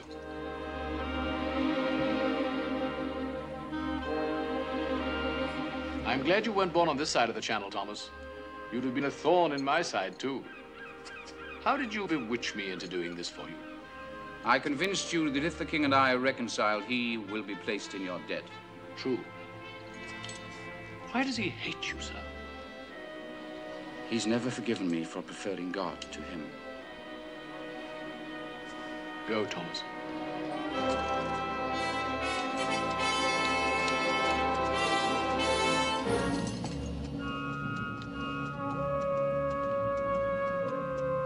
You know, it's a strange thing, but Becket's safety has become quite dear to me.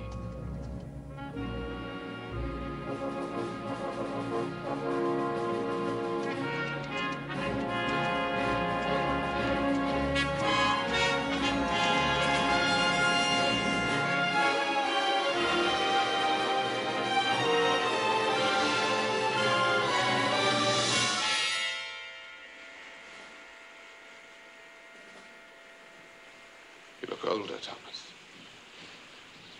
So do you, my prince. You cold? I'm frozen stiff. Chilblains are killing me. You love it, of course. You're in your element, aren't you? Just that monk's habit. I always told you one must fight the cold with the cold's weapons. Strip yourself naked every morning and splash yourself with cold water. I used to. When you were there to make me. I never wash now. I stink. How's your son? He must have come of age. He's an idiot and sly like his mother. Thomas, don't you ever marry. You took that matter out of my hands when you had me ordained. If we start on that, we're sure to quarrel. Talk about something else. Very well. Has your Majesty done much hunting lately? Yes, every day. It doesn't amuse me anymore. Becket, I'm bored. My prince, I wish I could help you. What are you waiting for? For the honor of God and the honor of the king to become one. That may take long. Yes. That may take long. I'm the king, Thomas.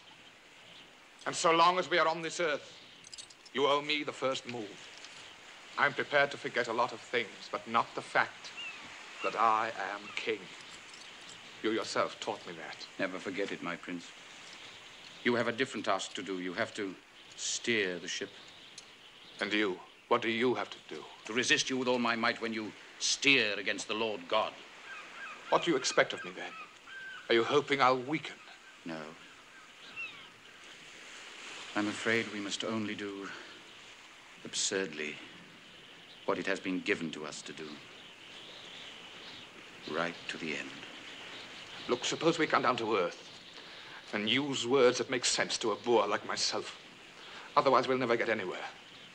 And there'll be two frozen statues trying to make their peace in a frozen eternity. My lord, I was doing my best to make you understand. I'm an idiot, then. Talk to me like an idiot. Will you lift the excommunication you pronounced on Lord Gilbert?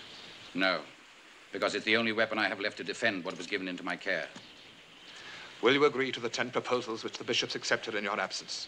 Particularly to the surrender of priests who seek the protection of the church to escape my courts of justice? No. My role is to defend my sheep, and they are my sheep. But I shall agree to the 9 other articles in a spirit of peace, and because I know you must remain king in all and of all, save the honor of God.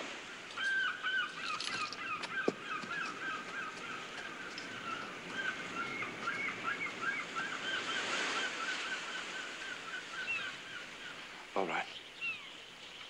I will give way on this one point. In memory of our past friendship, you may return to England. Thank you, my prince. I meant to go back in any case and give myself up to your power. For in all things that concern this earth, I owe you obedience. We've finished now. And I'm cold. I feel cold too. Now. You never loved me, did you, Thomas? Insofar as I was capable of love, yes, I did. Did you start to love God?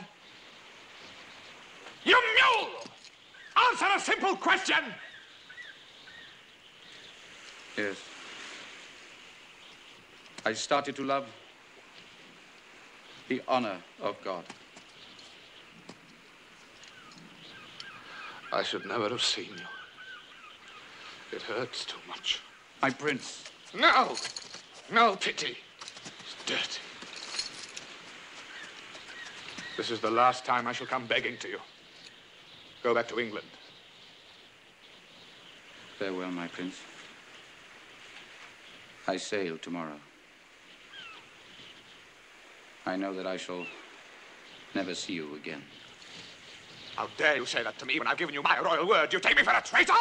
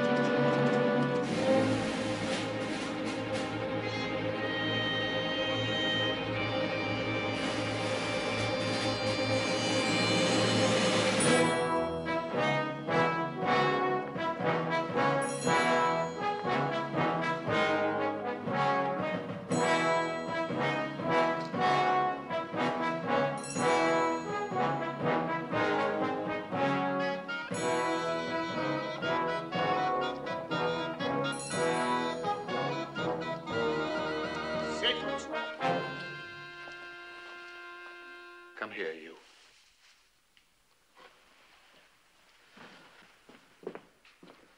Sit here. You look to me, sir, not your mother. Sit, you witless baboon. What is the meaning of this?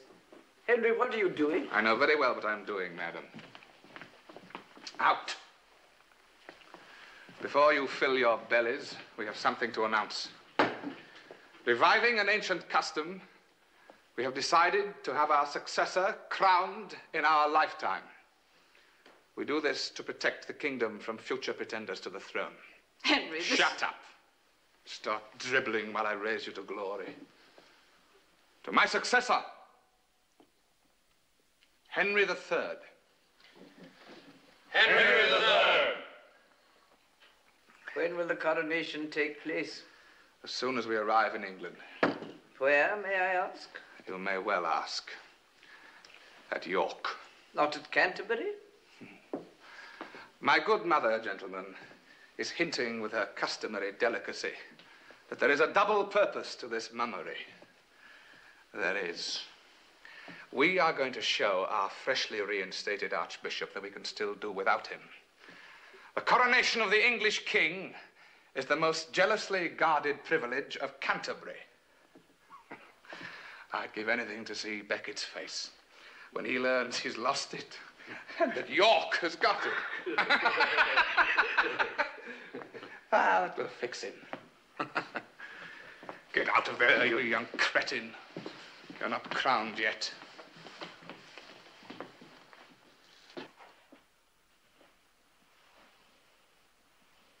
What a look. Filial devotion is a beautiful thing. You'd like to be the real king, wouldn't you, you little pig? With that number 3 after your name, and Papa good and stiff in his tomb. Well, you'll have to wait a bit. Papa is well. Papa is very well indeed. My son, do you know I've always been against any reconciliation with that wretch Becket. You know I understand your hatred for him. But do not let it lead you into an action which you may bitterly regret. This boy is not clever. Ambitious men will use him against you long before you cease to reign. I'm still very much alive, madam, and in control. Henry, for all our sakes, think of England and not of your disappointed love for this man. Love? Love? A moment ago it was hate. And what gives you the right, madam, to meddle in my loves and hates? You have an obsession about him which is unhealthy and unnatural. And now that he no longer gives you comfort, God, if Thomas Becket were a faithless woman, you'd behave no differently. Sweet Jesus, you'd tear him out of your heart. Oh, if I were a man. Thank God, madam, he gave you breasts. An asset from which I derive not the slightest benefit. I was let out to be suckled by a peasant girl. That, no doubt, is why it is so difficult to see the king beneath your crown. So you have something to add, my lady. Well, go on. Add it. Add it. Get it out of you. Once and for all in one great whine. Let's hear the poison you've accumulated. I pity you. I tolerated your mistresses, sir. But you expect me to tolerate everything? Becket! Always Becket! I am a woman. I am your wife. I am the queen. I'll complain to my father. I'll complain to my uncle, the emperor. I'll complain to all the kings of Europe. I'll complain to God. If I were you, madam, I'd start with God. Go to your chapel and see if he's at home. Get out the pair of you. I retch with boredom at the sight of you. To the devil and my whole family, if he'll have you. And as for you, young Henry III, here's my royal foot up your royal buttocks.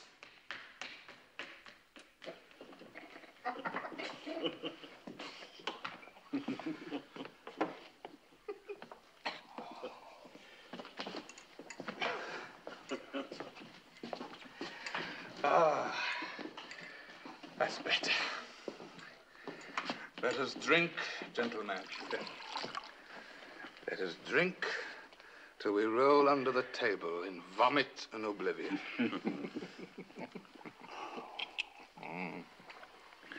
My faithful hounds.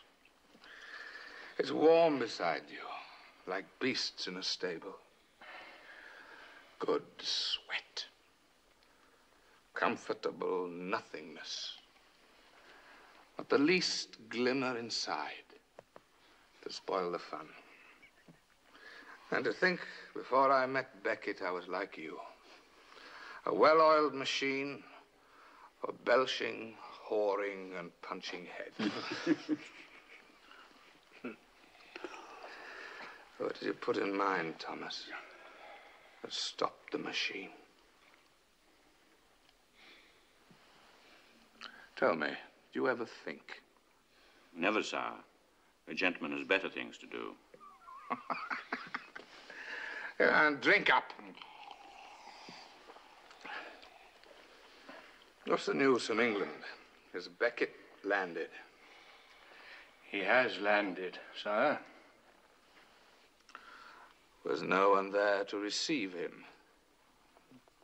Lord Gilbert, for example. Oh, he was there. Damned and excommunicate as he still is. But there were 7 bishops there, charging his soldiers not to cause bloodshed and give the lie to the safe conduct you gave Becket. Yes. I gave him safe conduct. The peasants escorted him from village to village. They cheered him all the way to Canterbury. Not a single gentleman, not a single Norman showed his face. Only Saxons? Swarms of them. Becket left England a fugitive, an exile. He's returned there to find an affection the people have always saved for their king. A man who ate my bread. A man I raised from nothing. A man I loved. Yes. I loved him. I loved him. And I still do. Enough. Oh, God. Enough. Stop. Stop.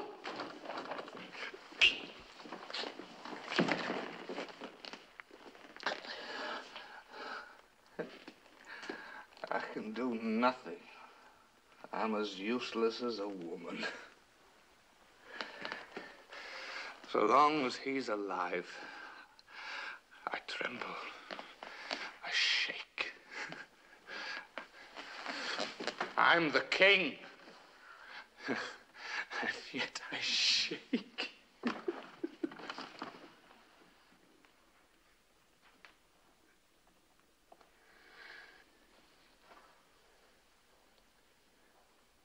Will no one rid me of this meddlesome priest?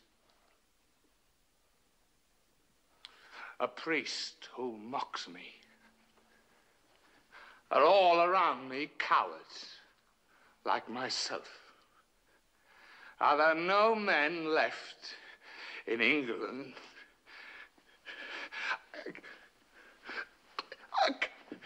It's my heart. It's too fast. Too fast. It's too...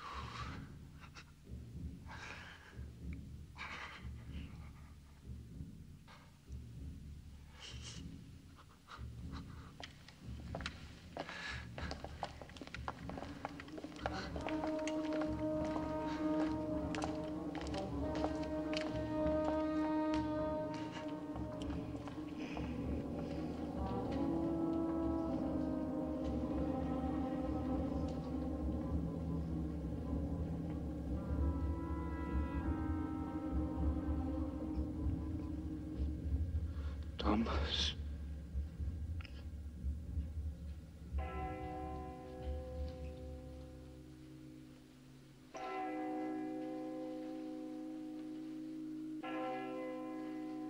Make haste. It's difficult with all these little laces. Wants a woman's hands. A man's hands are better today. It's worth doing. It's worth doing well. Yes. If it's worth doing, it's worth doing well. Do up all the laces, every one of them. Must look my best today. God will give us time. There, that's done. But I just as soon have cleaned out our pigsty at home. It's not half so much hard work. Are you fond of your pig? Yes, I was. My father's house, we had some pigs too when I was a child. Did you now?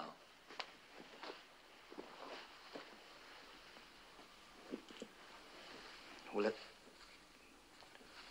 be today? It's possible, my son. You afraid? Oh, no. Not if I have time to fight. All I want is the chance to strike a few blows first. So I shan't have done nothing but receive them all my life.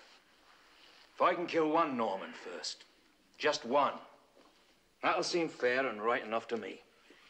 Are you so set on killing one? Yes, I am. I don't mind if I am just a grain of sand in a machine. Because I know, by putting more and more grains of sand in a machine, one day it'll come grinding to a stop. And on that day, what then? Well, we'll have a fine, new, well-oiled machine in place of the old one. And this time, we'll put the Normans into it instead.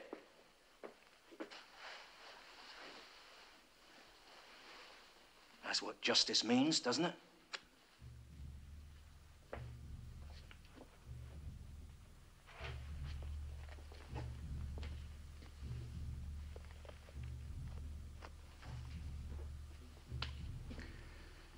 Now give me my silver cross. I must hold it.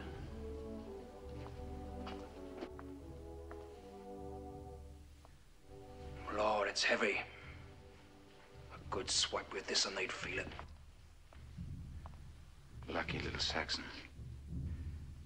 For you, that would settle all accounts in this black world, wouldn't it?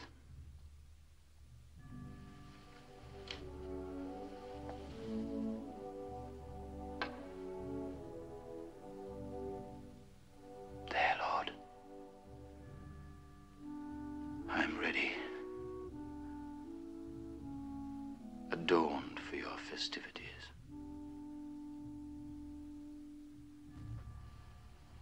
Come. Let us go to the altar.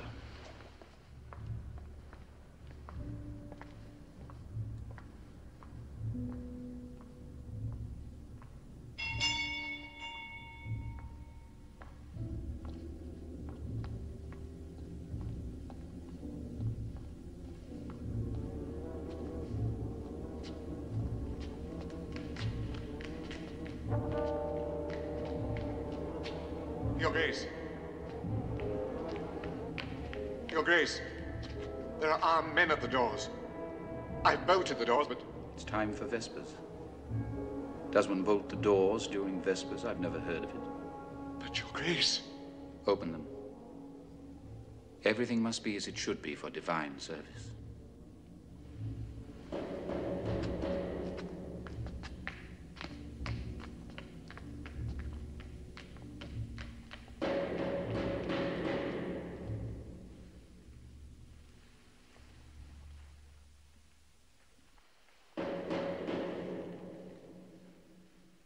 Deus in adjutorium meum intende.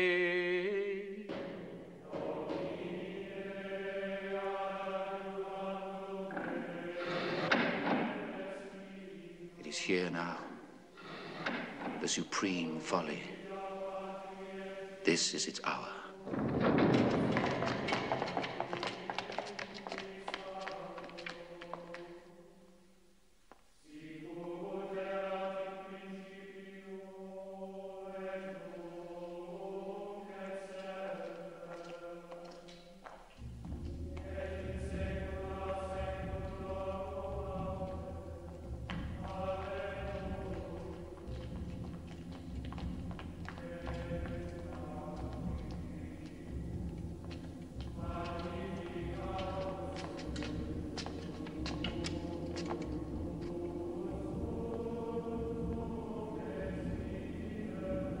One does not carry arms into God's house. What do you want? Your death.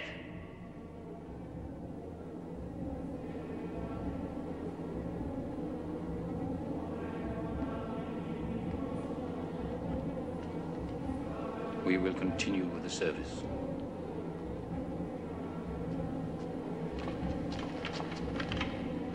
Saxon! Job! Traitor!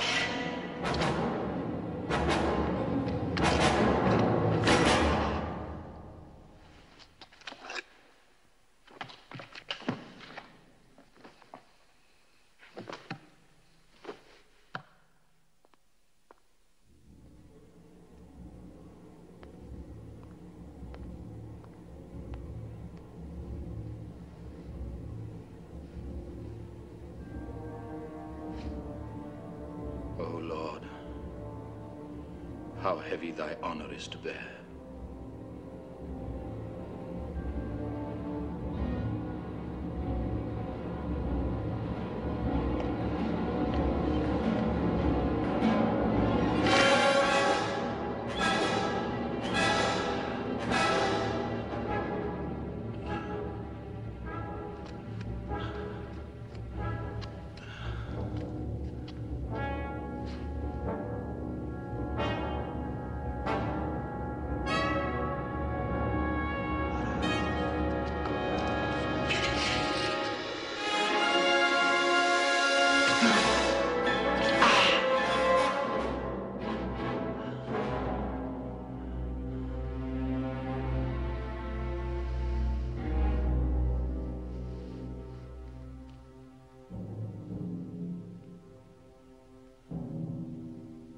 Poor Henry.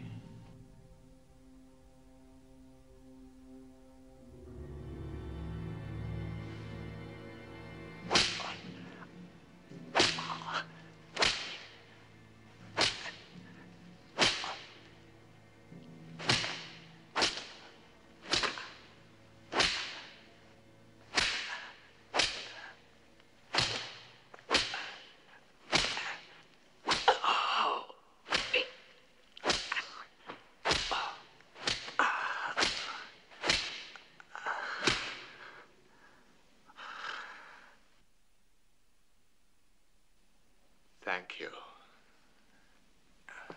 Thank you. Yes, yes, it was all agreed. I forgive you. Pigs. Saxon pigs. They certainly wanted their money's worth. Is there a large crowd outside? Yes, sir. There's nothing more certain to win them over than the sight of a king doing penance and humbling himself under the lash.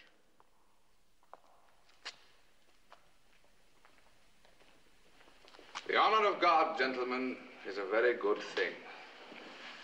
And all things considered, one gains by having it on one's side.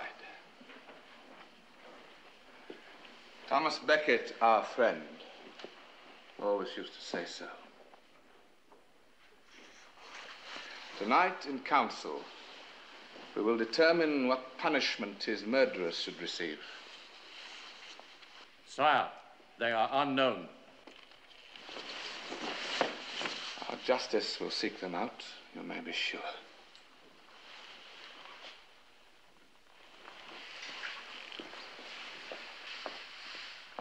It is a time, my dear barons, for all of us to do penance.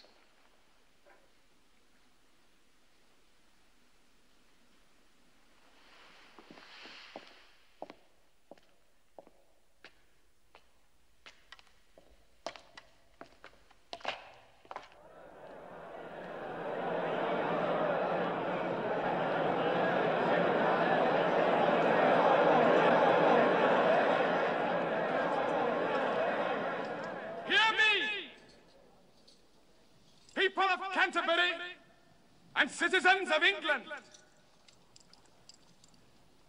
As I have submitted myself to the lash, so have I petitioned the Pope. And this day I have received his answer. Thomas Becket, former Archbishop of Canterbury and martyred to the cause of God and his church, shall henceforth be honored and prayed to in this kingdom as a saint.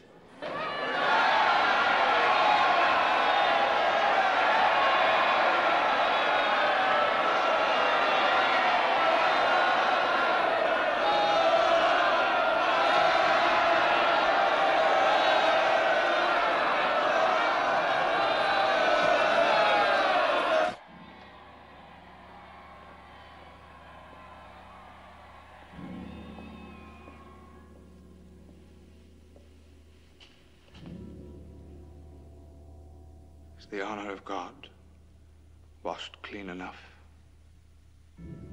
Are you satisfied now, Thomas?